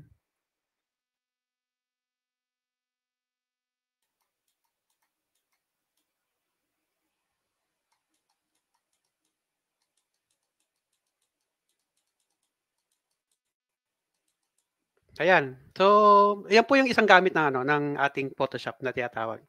Yung gamit ng dissolve, ginagamit po namin sa dispersal. Ayan siya. So, ginamitan natin ng dissolve, tapos ginamitan natin ng filter para do sa blur naman niya, para mas effective yung ano natin. Kasi kung wala pong dissolve siya, ito yung mangyayari. Kapag lalagyan nyo lang to ng duplicate natin I mean, yeah. Kung wala po siyang dissolve na blending mode, so gawin ganito natin, tapos nilagyan nyo ng filter, tapos blur, then motion blur, yan lang po ang mangyayari niyan. Wala po siyang yung disperse effect, hindi po nagte-take effect ngayon. Pero kung lalagyan ng dissolve siya, ayan po yung dating niya. Ano? Ayan siya. Nagkakaroon siya ng parang particles. So, ganun po yung ano ng paggamit ng dissolve natin. So, bihira po siyang gamitin. Normally sa mga dispersal effect lang po na ginagamit. So, ayan po yung gamit ng ating dissolve blending mode. Ayan. So, ito po yung katulad itong sample. Ito nga lang medyo inayos na dun sa sample natin. Ayan siya. So, pakita natin yung sample. Ito po yan. Medyo pinaano na po dito yung dispersal. Pina-exaggerate na. Ino-offset lang po naman yung layer dyan. Tapos dinadamihan ng dispersal effect. I mean, dinuduplicate para po dumami.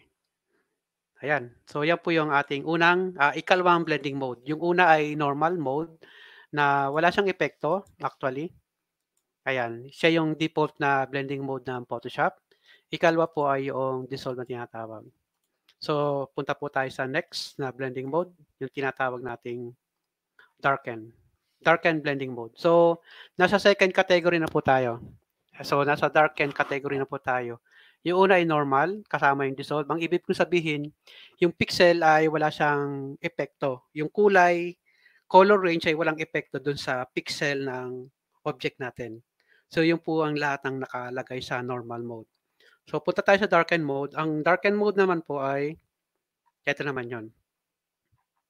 Ayan. As the name implies, the blending mode in darken category will turn the result colors darker. Anything that is white in the blend layer will become invisible. So, ayan po yan Lahat po ng puti doon sa blend layer ay magiging invisible. And anything that is darker than white is going to have some darkening effect on pixel below it. So, yun po yung sa darkening. So, unahin po natin darken. Ito yun. The darken blending mode looks at the luminance value. So, kapag po parehas ng luminance value niya, wala po siyang gagalawin. Hindi niya po niya babaguhin yon. Yun po yung darken. Pero kapag po na mataas, yung luminance niya, ida-dark niya. And kapag naman mababa, gagawin niyang opacity. Medyo transparent. So, yun po yung tinatawag na darken. Check po natin. So, ito na rin po yung gamitin natin. So, group po natin. Then, duplicate natin yung original. Yan. Then, lagyan po natin ang tinatawag nating darken. Nakita niyo po walang epekto yung darken natin. Ayan siya. Pero pag inihiwalay natin sa layer, ayan, wala rin po. Kasi wala siyang kulay sa ilalim. Pero kung may kulay sa ilalim siya, tingnan po natin lagay tayo ng new layer sa ilalim. Sabihin natin color gradient. Sabihin natin gray. And ayan, sabihin natin double click ulit. Sabihin natin 0 degree. Ayan. Balik natin yung layer na merong darken blending mode. Ayan po yon. Ito yung original. Balik natin original. Ito yung original. Ito yung may darken. Ayan siya. Nakita nyo na yung white portion dito naging opacity. Ayan, balik natin yung original. Ito po yung, kanilang, ayan yung original natin. So, walang mangyayari, pero kung subukan po nating, i-lighten ngayon itong nasa top portion natin. Ito, na merong darken layer. Image adjustment. Gawin po nating dalawa, isang darken at isang naka-light. So, light and shade. So, lighter shade, ito naman darker shade. Ayan. Light muna tayo. Image adjustment, brightness and contrast, then ayan, assume natin 150. Yung naman isa ay darker, image adjustment, brightness and contrast. Contrast naman tayo, oh sorry, brightness naman tayo, pababa, 150. So, check po natin. So, darken mode, original, darken, lighten mode, lighter mode, halos walang ginawa. Pero parehas po silang may darken na blending mode. Yung lighten, halos wala pong ginawa. Ayan, kasi nagiging invisible siya. Yung darken, yung darker mode, dinadark pa niya yung layer sa ilalim. Ayan siya. So, yan po yung epekto ng ating layer, blending mode na darken. Reverse. So, kapag white ay ginagawang invisible, kapag light, kapag dark ay mas ini-extend niya yung pagiging dark niya. Dinadagdagan niya. And pag titingnan po natin yung opacity niya, I mean luminance, titingnan po natin yung luminance create po tayo ng new layer ulit. So, create po tayo ng circle. Gawin nating blue. Ito po sa ilalim blue. So, paint natin. Kuha tayo dito na lang tayo kukuha. Sabi natin ito. Lagay natin dito. So, ang luminance po nitong kulay natin, check natin, double click yung kulay. Ano ba yung luminance na tinatawag? Ito po yun, letter L, 76. So, kapag nilagyan po natin ito ng darken, inilagay natin dito, halos walang binabago doon sa kulay dito. Dito sa may dibdib niya, halos walang ginalaw. Kasi parehas po sila ng kulay. Kaya nung nilagay natin darken, walang ginawa. Pero doon sa light and shade na, ayun, nagkaroon siya ng, ayun, yung kulay dito ay dark, kaya baliktad yata, Kaya yung kulay dito ay nagiging light dito sa may braso niya. Kung titingnan po natin, ayan siya, lighter mode, kaya nagiging transparent siya. Pero yung ito halos parehas ang natin, luminance, kaya halos parehas. Ayan po yun. Tingnan natin yung kulay nitong itong portion na to. Bilugan ko lang para makita nyo kung ano yung tatargetin ko. So, back ako sa white color. Ayan, new layer. Ito po yung kukunin ko ngayon. Pag po inilapit natin yung kulay orange ng bilog, halos walang ginagalaw. Check po natin yung kulay ng bilog natin. So, ito yan. Pamamagitan po ng eyedropper tool, double click sa kulay. Ito po yung luminance natin, 76. Kunin po natin yung kulay dito sa may dibdib. Double click natin. Ayun po, halos parehas sila ng halos malapit, 68 to 76. So, hindi masyadong gumalaw po yung kulay. So, yun po yung dating ng ating darken na blending mode. Kapag white ay nagiging transparent. Kapag black ay dinadarken. So, yan po yung gamit nila. Yan, lagay natin sila babaw.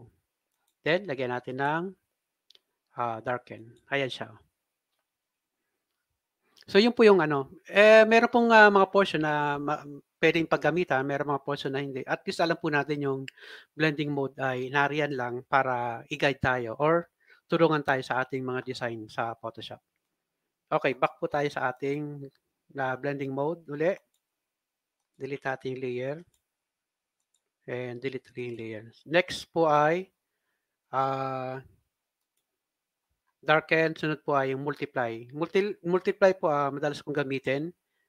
Ang gawa po niya ay, ayan, dinadarken po natin image. Sorry. Hina-highlight masyado yung image o parang binubos yung kulay. Yeah, original, naka-multiply. So, binubos niya yung kulay. Yun po yung multiply natin. Minumultiply niya yung kulay. ini-extend niya. Tingnan po natin, punta po tayo sa portion na 'to. Or okay, mag-create na lang tayo ng new layer. So, new layer, tapos dito tayo, kuha tayo ng say ito, magenta, G natin, ayan. Duplicate po natin 'yan. Yung pong isa ilalagay natin ng multiply. Ayan po. Dino-double niya yung kulay. Yun lang po, minumultiply niyo sa dalawa into 2. Ayan, nilalagyan. Subukan po natin baguhin 'to yung kulay nito. So, create ulit tayo ng new sphere. Ayan. Subukan natin ibang kulay naman. Ayan, G ulit. Lagyan natin ng multiply. I-overlay natin. Ayan siya. So, nagkakaroon ng variation sa kulay. Minomultiply niya yung kulay from dito tsaka papunta ron. Check natin kung ano ba yung pixel na binabago niya. So, subukan po nating gamitan ng eyedropper tool, letter I. Click, double click sa kulay. So, ito po yung kanyang mga kulay. Press ko po yung ating print screen. Ayan, para makita natin. Ayan. Control 0, then i-move natin po ito. Subukan naman natin yung pangalawang layer. Eyedropper, click natin. Double click. Ito po naman yung kanyang effect. Check po natin kung ano yung common nila na minomultiply na kulay. Para meron kayo idea. Oops, sorry. Hilahin ko lang po ito para makita natin yung amount. Ayan. Then, double click yung kulay para makita nyo yung amount. So, ayan po yung kanilang variation. So, 17, 81, 59, 59 times 2. Ay, baligtad ano. Nag-multiply tuloy ako. Minumultiply niya po yung kulay niyan. 1312, ayun, 179, halos ayan, dinodouble. 59 tsaka 91, ito 179 tsaka 312. Halos dinodouble po yan. So, yun po yung gamit ng multiply. Katulad nga nitong ginawa ko, dinuplicate ko yung image, binus niya yung kulay. So, ano ba yung kaibahan niyan kung ang babaguhin natin po ay tago natin 'to duplicate ulit tayo. Ayan, ito naman dito tayo gagamit sa image adjustment, brightness and contrast or whichever kung alin dito yung gusto ninyo. Subukan nating i-bright. Ayan. Ito yung una, ito yung pangalawa. Ayan o.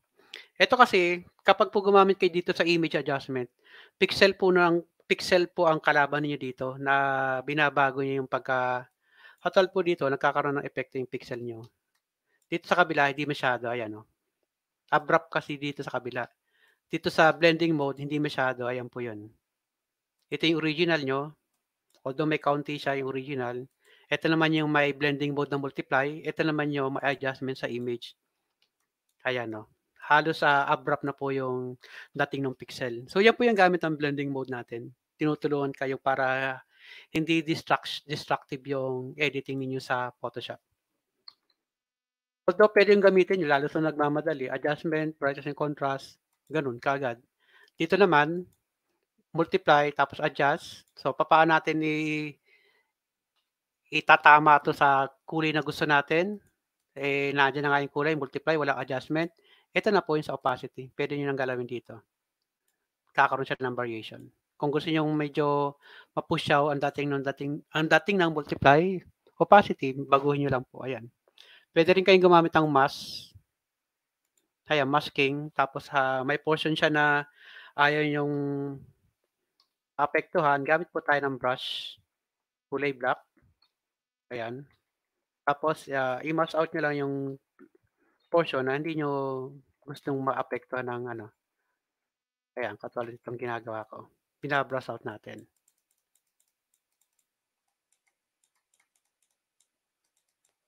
Ayan. Although minsan po, gamit na gamit, minsan naman na hindi applicable gamitin. So, at least alam ninyo kung nasaan yung multiply na magagamit sa oras ng kailangan ninyo, ayan. Yan po yung ginagamit ko kapag nag-a-adjust ako, nagda-dark ng image, kasi kung gagamit tayong image and brightness, pixel po yung kalaban natin. Ayan. So, highlight and so on.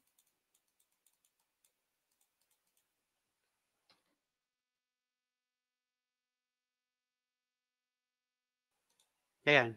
So, ayun yung gamit nating multiply. So, ayan po yung ating, mga topic, multiply. So, po-pause muna tayo ng mga 2 minutes and check ko lang po kung ano mga comment ninyo sa comment box natin.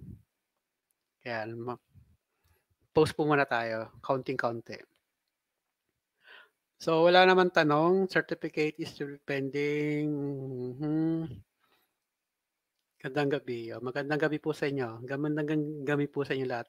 Ang topic po natin ngayon ay blending mode. So far wala pa po tayong ano ngayon, practice. So, pero po yung nakita niyong PowerPoint kanina ay downloadable po. Ilalagay ko po yung link diyan sa ating comment section ninyo. Ilalagay ko lang po sa ating,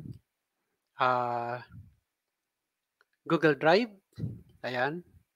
And yung pong sinabi ko kahapon nga ba o nung isang araw, yung pong ating, library ng brushes ay ilalagay din po natin. So, ilan po ba yung libraries natin, brushes natin? Around po yan ng mga 10 GB yung brushes natin. So, hindi niyo na po kailangan mag-download. And yung pong brushes na yun, gagamitin niyo sa ating photo manipulation. Marami po yun, kaya hindi niyo kailangan mag-download ng napakarami. So, ito po yung brushes natin. Ay, isa ang laman. Check po natin. Baka narito. Ayan. Yan, may virus daw yung aking computer. So, habang naka-pause ay papakita ko lang yung ating mga brushes. So, check natin. Hindi po pala naka-ano yung ating ano. Yan.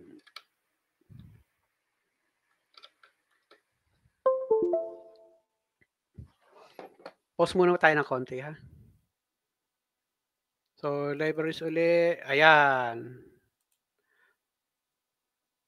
Photoshop brushes. Ayan na po yung Photoshop brush natin. Check ko lang po kung ilang. So, ayan po yung brushes ninyo na i-download.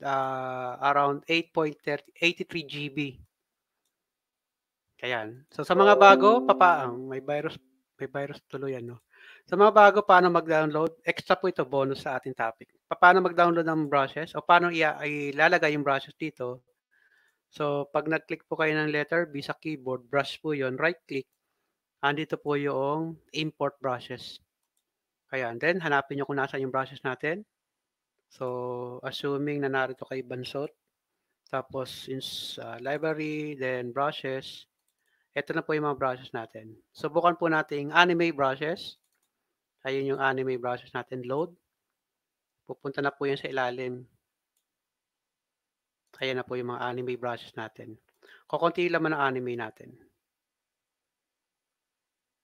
Ayan siya.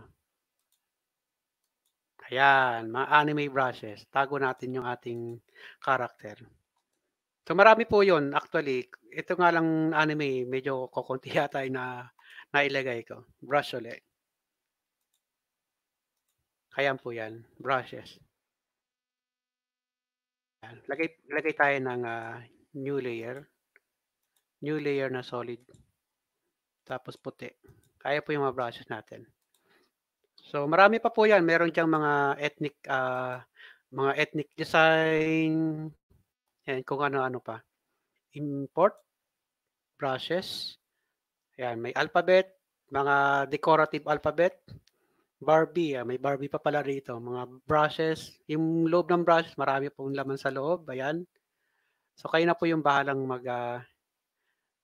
mag-explore. Magical brush, load. Ayan, sa ilalim, natin yung magical brush. Ayun. So mga kung ano-ano. Ayan. And marami po yun. May mga star, may mga dust, may mga particles. So, hintayin niyo pong mai-upload ko para mailagay ko rin dun sa ating, mailagay ko rin diyan sa comment box ninyo. Ayan, marami po yan. May mga car, may mga flame, flower, meron pang ito, yung Go Media brushes, marami po pong laman sa loob yan. Ayan. Yung mga mahilig sa mga tattoo, ayan, meron po ditong mga collection. Hanapin niyo na lang po dito. Ayan, mga tribal brushes natin. Ayan po yung mga tribal brush. So marami pa po yan. So hintayin nyo lang mai-upload natin. Ayan po yung mga tribal brush natin. Ayan. Marami po yun. Nakita nyo lang po freebie pa lang. Pero ito po yung laman sa loob. Ayan, tribal brush. Ayan. Tribal brush na 1, 2, 3, 4, 5 hanggang sa dulo. Ayan. So nagpo-post lang po tayo para ayan. Ayan. So hintay-hintayin nyo lang po yung mga part na yan. So meron tayong waterfall, merong wing brush. Sa mga mahilig gumawa ng mga magical na ano, may mga wing brush tayo. Okay, so ibang pangalan nakuha ko sa ibang ano, sa ibang website. So kayo na po yung bahalang, mag-explore, ayan. So ano lang po naman, kailangan niyo lang mga 9 GB lang naman siya. Okay, so back po tayo sa Photoshop. Nakapahinga na po tayo. So next type tuloy. Next sa category po natin ay okay, balik natin sa ating darken, multiply, color burn. So ano ba yung color burn? So hindi ko po nilagay yung ating explanation ng color burn. Ito yung multiply. Multiply is one of the most popular blending mode. Madalas pong ginagamit ang multiply. Kasi nga po ginagamit sa pagda-dark ng layer. I'm sure that you have used many times. Blending mode is multiply the luminosity. So luminosity po yung multiply niya sa base color. The resulting color is always darker color. White produce no change. While the black pixel remain. Multiply can produce many different level of darkening and so on. So yun ang multiply natin. Sunod ay color burn. So check po natin sa ating layer. Gawa po tayo ng panibagong layer ulit para mas maintindihan natin. So new layer na lang pero gawin natin ay gradient. Ayan. So gradient color pero ito. Ayan. Tapos kunin po natin yung color burn. So, napapansin niyo po yung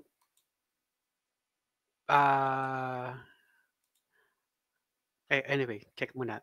Check muna tayo ng solid color. Solid na white.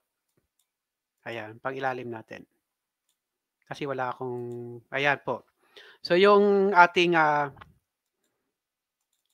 shade mode, yung ating nilagay gradient, yung pang ilalim ay nagda-dark. Yung pang ibabaw ay nagla-light. Ano ba yung ginamit natin? Color burn. Check natin. So ang white ay nagla-light yung kulay. Ang dark shade ay nagda-dark yung kulay. So halos dinuduplicate niya lang yung color yung color natin. Nagduduplicate lang siya. Nabubulol na ako. Pasensya na po. Ayan siya. Dinuduplicate niya lang halos. Minumultiply ng todo-todo. Ayan siya. Color burn. So minsan gamit, minsan hindi. I-reverse natin yung ating kulay. Sabi natin 0 degree. Ayan siya. So yung lighter portion ay medyo light. Mas in-enhance niya yung multiply. Yung multiply, kung one step lang siya, pagdating ng color burn, halos dinuplicate niya. So yun yung gamit ng color burn natin. So check natin ang definition niya. Check natin. So color burn, ayun, dinuduplicate niya yung ano. So yung multiply halos dinuduplicate niya yung epekto niya. So back tayo sa ating blending mode. Linear burn naman. Ayan naman. So yung color burn, ito. Yung linear burn, ito naman. Ang linear burn naman ay dinidecrease naman yung base color. the result is darker than multiply. So ganun pa rin, minomultiply, dinadagdagan niya pa rin ng epekto ng multiply. So ayan, so ang result niya ay halos saturated na yung kulay natin. Linear burns, then darker color. So reverse naman ng ating, ayan. So ang darker color naman, ang ginagawa niya ay halos kaparehas ng darken. Ayun, halos parehas. Darker color tsaka darken. Ayan siya, darken, then darken. Halos parehas. Darken, tapos darker. Konti lang epekto. Parang one step lang na halos ganun lang. One step ahead lang. So ito nakita niyo kulay dito, medyo mapusyaw pero pag nag-darken color, halos sinamahan siya ng epekto ng ating multiply. So yun. So ganun din, hindi rin masyadong gamitin. Normally ang gamitin naman dito yung multiply. So punta tayo sa second step, yung tinatawag nating, kung kanina ay puro darken, lighten naman, reverse naman yung dating ngayon. So kung kanina ay dinark sa darker, sa lighten naman, nilalighten. So nire-reverse lang naman yung epekto. So katulad po nito, sabihin natin darken, duplicate po natin ha. Lagay naman natin dito ay lighten. So check natin.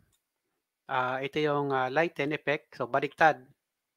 Ito naman yung darken effect. So baliktad po yung reverse yung kulay. So lighten, screen. Ang screen naman ay check natin. Duplicate natin to. Gawin natin screen. So move natin ng konti. So ayan po yung screen natin. Halos tinatanggal niya na yung kulay ng ano natin. So ano ba yung explanation natin doon? So ang screen naman, another Photoshop most popular blending mode. The resulting color is always brighter color. Black produce no change while the brighter pixel remain. So yung pong dark color ay walang epekto. Meaning, lagay tayo ng isang effect dito. Lagay po tayo ng another layer. Lagay po natin dito ay black. Lagay po ulit tayo dito ng another layer. Gawin naman natin dito ay white. Ayan. So lalagay po natin both. Ito yung white color. Ito naman yung dark color. So lalagyan po natin ng both ng screen. So yung pong black ay halos nawala. Yung white, lighten color or screen, ayan, walang ginalaw. Pero yung black naging invisible. Yung white, so ito yung white natin, na nilagay ng screen, halos walang ginalaw po. Yung black, naging invisible. So yan po yung ating epekto ng screen color. So saan ba siya ginagamit? Normal po ay check natin. Lagyan natin ng blending mode, pero lagyan po natin ng screen. So ayan po yung epekto nun. So pang-enhance din, duplicate natin, then lagyan natin ng screen. Ayan, halos wala pong nababago kapag same image, ayan. Pero kung ililipat niyo yan, so off natin. So ayan, halos hindi niyo nakita. Lagay ulit tayo ng new layer pero lagyan natin ang background na white. Ayan. So ito yung may screen mode, ayun, 0. Bakit naging invisible? Kasi nga white yung nasa ilalim. Ayan. So reverse naman natin. Yung layer nasa subject ang nasa ilalim, pero yung white ang lalagyan natin ng screen. Ayan, wala rin kasi nga walang epekto, white. Pero kung gagawin mong black yung layer na yon, so gawin natin G, tapos black, ayan. Ayan po, nai-epekto pero naka-screen mode yan, ayan siya. So may mga pagkakataon na gusto niyong mag-overlay ng image na medyo dark, so i-enhance mo yung kulay. So sa magandang gamitin 'to. Oops, sorry. Okay, duplicate natin 'to, duplicate uli. Tapos lagyan natin ng screen. Ayan. So, may mga pagkakataon na gusto niyong gamitin, mas out ka natin na i-brush natin 'to ng solid brush. Ayan, natin.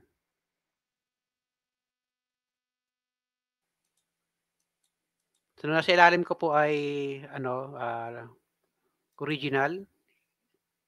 Nasa pang-ibabaw na layer ay yung mayroong screen. Tapos nag-mask out ako, ayan po yung dating niya. So, minas out ko lang para ayan siya.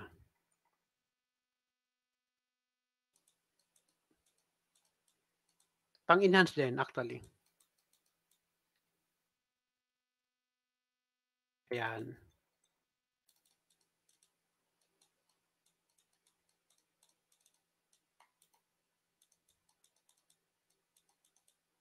So, wala po tayong ginalaw. Again, ang gamit po natin ay masking tsaka yung blending layer, blend mode layer. Pero kung gagamitin kasi natin 'to ng dinuplicate po natin siya halimbawa, tapos dito naman tayo sa image, adjustment na naman, level or brightness, whichever kung alin yung gusto niyo. Ayan. Ayun, pixel po kasi ang kalaban natin dito, ayan. Tapos mask out uli. Although puwedeng gamitin, tapos mask out natin yung mga hindi mo kailangan, ayan siya. Ayun, so may mga pagkataon na usable both. So kayo na po yung mag-justify kung alin yung mas gamitin do sa portion na yun. Ayan. So ayan po yung gamit ng screen. So susunod po dun sa screen ay merong color dodge, meron namang linear dodge na tinatawag. So ano ba yung ginagawa ng color dodge? So color dodge ay pangatlo sa 8 spatial blending mode which blends differently when fill is adjusted compared to opacity is adjusted.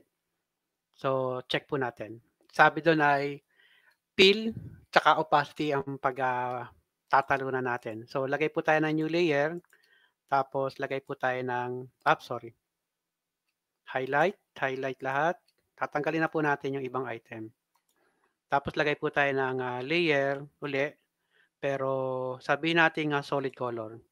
And sabihin nating red, ayan. Subukan po natin lagyan ng color dodge, ayan yung kulay. Subukan nating baguhin yung sabi dun ano, color dodge ay ang babaguhin niya, which blends differently when fill is adjusted compared to when opacity is adjusted. So, baguhin natin yung fill dito. Sabihin natin na 0, walang ginalaw. Balik natin sa 50. Ayan, parang color, parang filter ang dating niya. So, balik natin sa 100. Ayan, baguhin natin ang opacity naman.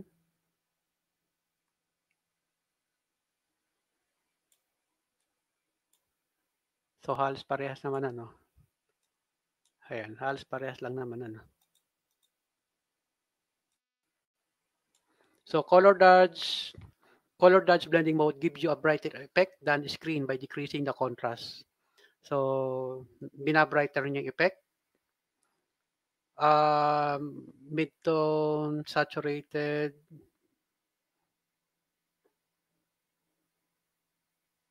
Hindi masyado. Okay, so yan po yung ano, gamit ang color dodge. Hindi masyado, parang kino-color filter niya lang. Subukan nating baguhin ng black and white siya. So ayan po yung black and white. So subukan natin nakaka-fill siya. So walang epekto. Subukan natin opacity. So wala ring epekto. Pero kung may kulay siya, sabihin natin blue naman. O ayan siya. Sabihin natin opacity ay 100, then fill ay 0. So halos parehas pala. So nagkakaroon siya lang parang color overlay na parang photo filter. So hindi rin masyadong gamitin. Pero at least nandiyan yung blending mode na kung gusto niyong gamitin. Ayan. So subukan natin na linear dodge naman. So additional naman siya, i-add naman siya. So opacity 100, ito yung linear, ito naman yung color dodge. Halos dinoble yung epekto ng color dodge. Ang lighter color naman ay eto. So yung portion na bright ay dinadagdagan niya ng kulay, yung light color naman ay ini-invisible niya. So yun po yung epekto niya. Subukan natin sa same layer, tapos gamitan natin ng linear or lighter color. Ito yung linear, ito yung color dodge, ito naman yung lighter color. So nakita nyo walang masyadong epekto. Subukan natin i-dark na konti yung ating layer.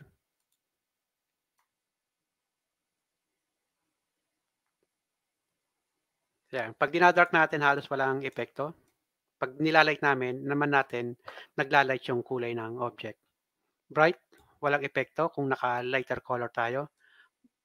Light, naglalight yung epekto ng kulay. So ganun lang po yun. Pag gusto nyong i-testing, highlight nyo lang, then i-adjust yung brightness and contrast para makita nyo. Linear dodge naman tayo. Then image adjustment, brightness and contrast. So kaya lang na-adjust na natin to kanina kaya hindi na natin magagamit ngayon. Duplicate ulit. Tapos linear dodge. Tapos image adjustment, brightness and contrast. Subukan natin yung brightness. So halos konti lang yung epekto niya.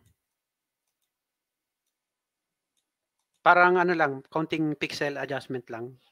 Yun yung mga adjustment nila.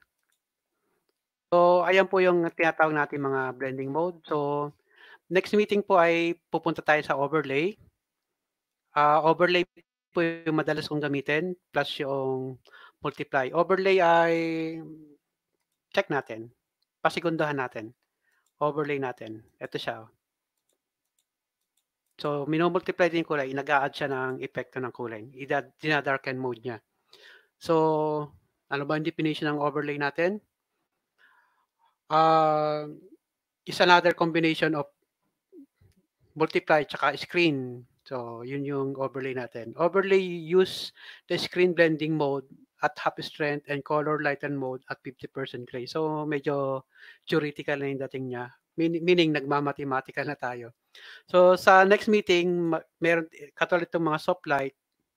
Ayan, may mga gamit po yan. Yung difference, ayan, mag-subtract ito, mga mathematical na yung dating dito.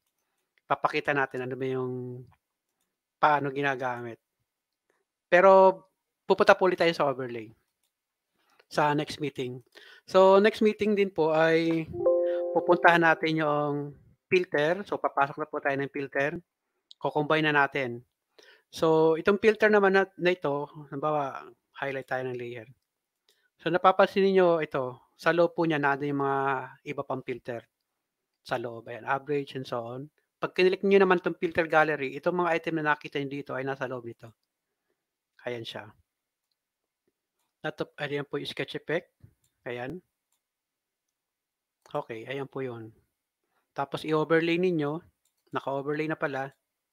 So, nung walang overlay yan, normal. Ito po yung effect niya. Nung nag-overlay ka, yung pong white portion ay ayan, inaalis niya.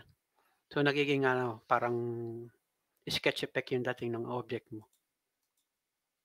Ayan, yan ang overlay. Gamit yung combination po ng ating filter. So, yung pong filter ay marami pa pong nalalagay dito katulad po ng Acbis. Special ano po yan na filter, dina-download at ini-install. Pero di po tayong filter na ginagamit lalo ng mga photographer pag nag-i-enhance po ng mga photos nila. Katulad po ng wala yata naka-close up dito. Halimbawa katulad po nito, medyo pixelated. Yung kung gusto niyo pong pakinisin yung kutis ng inyong client, kung photographer kayo, gumagamit po tayo ng filter doon. So meron po tayong ginagamit na filter doon, special filter na tinatawag na image nomic. Yeah, portraiture ang tawag doon. So marami pa po yan. Meron din tayong filter na gagamitin nyo na pwedeng on the spot magiging parang snow yung scene ninyo. Meron naman filter na gagamitin pag inira ninyo magiging winter na yung dating ng image ninyo. So marami pa po yung filter. So iko-combine po natin 'yan dito sa ating blending mode. Ayan, pero tatapusin po muna natin yung ano ito. Kukunin po natin yung mga mahahalaga lang na blending mode dito, yung iba i-de-define na lang natin para for curiosity natin, para maintindihan din ninyo. And so far hindi naman niyo kailangan gamitin lahat, at least alam niyo kung saan ginagamit para hindi niyo na magagamit kung hindi kailangan. So gano'n lang po naman 'yun. Puwedeng pag-combine-combinein and so on. So gano'n po yung ating magiging senaryo. So next meeting, ay tuloy ano. Next meeting, pupunta po tayong filter, then tapusin natin yung blending mode. So sa ngayon ay wala pa po tayong, project, meaning project number 1 wala po. Baka sa dulo tayo magpa-project, project 1 and 2 lang siguro. Pagdating po tayo ng 'pag natapos po natin yung action. Tapos yung susunod, 'pag natapos natin yung buo, iko-combine niyo na lahat ng napag-aralan papunta sa photo manipulation. Gano'n lang po 'yun. Siguro magre-request lang ako ng ano, dispersal effect, 'yun, parang gano'n lang. Then lagyan ng font or siguro request lang tayo na yung picture ninyo is lahat font, pero kamukha ninyo yung picture. Siyempre picture niyo nga ano, lalagyan niyo ng mga font, so mga gano'ng case. Or yung picture niyo, i-engrave ninyo sa puno ng kahoy, sa mga gano'ng case gamit yung filter. So, question lang po, kung may question kayo ilagay niyo lang sa ating, comment box. Tapos po yung mga downloadable baka po bukas po available na 'yun. So, Ma'am Nelcy, back to you po. Ayan, good evening everyone. Huwag pong kalimutan mag-register, no? Para hindi masayang ang inyong pag-attend. No? Tapos, next session natin ay July 24. 24. Pero yung next session, linawin lang po natin na ang next session ay alas 4. Ayan. 4 to 6 PM. Tulog pa kami dito. Ayan. So, next session po ay 4 to 6 PM. Take note po doon sa mga taga-Saudi. Ayan po, 4 to 6 PM. Sorry. Sa Pilipinas pala yung 4 to 6 PM. Sa atin ay earlier tayo. May 11 yata yun. 11, 12, 1, 2, 3, 4. Yeah. 11 o'clock naman dito yon. So, take note po doon. And yung pong downloadable, mamaya po i-post na. Ay, bukas po pala para po doon sa ating brushes. So, brushes po muna, tsaka yung hands-out sa session ngayon, tsaka session 2. Then, yung pong another topic ay another downloadable para din naman sa mga action, tsaka mga font. Mga font po ay mga decorative font po yung aking i-share sa inyo. Tapos mga action. Marami po yung action. Yung pong napag-aralan nyo sa filter at blending mode, isa-summary po yan sa action. Meaning, kapag may nagawa na kayong design or workflow dun sa blending mode tsaka filter, pwede nyo pong i-record yun, gawing action para isasama nyo na po yun. I-apply nyo na lang dun sa layer ninyo or dun sa subject nyo sa mga susunod. Hindi nyo na kailangan isa-isahin na naman. So, yun po yung gamit ng action. Back to you po ulit, Ma'am Nelsie. Ayan, see you on July 24, no? At 4 PM tayo. Okay? Ayun. Register Ayan. lang kayo. Nandiyan ang registration link. Ayan. Ayan, see you on July 24 dito ulit sa Mekani Web, no? Like, follow, and join kayo para ma-notify kayo once na naka-live na tayo. Okay, yun lang. Maraming salamat sa umattend ng ating session ngayong gabi. At aasahan namin kayo sa susunod na mga meetings. Okay? Thank you and ano ba? Good night! Good night. Ay, pahabol sa mga architect, engineer, Sa Friday din po, July 24, 8 to 10 PM naman, advanced Revita po tayo. Ayan po. Okay, yun. Bali July 24, next Friday, naka-live tayo ng 4 PM para sa Adobe. Tapos, 8 PM naman para sa Revit Advanced Level. Ayan. So, yung Revit, natin, no? Yung Revit Essential na na-release na natin, no? Yung mga certificates nyo. So, yun. Abangan nyo na lang sa July 24, Friday yon 8 to 10 p.m. Huwag kalimutang mag-register. Ayan. Okay, ayan. Good night, Sir Good night Apple. po. Good night, Lolo. Ayan, thank sir. you Last words. for watching.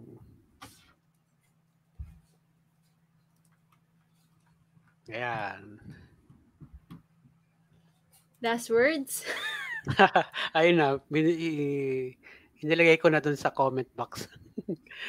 Ayan, so, ayan po. And good night po sa lahat. And keep safe po tayo. So, see you po sa next Friday.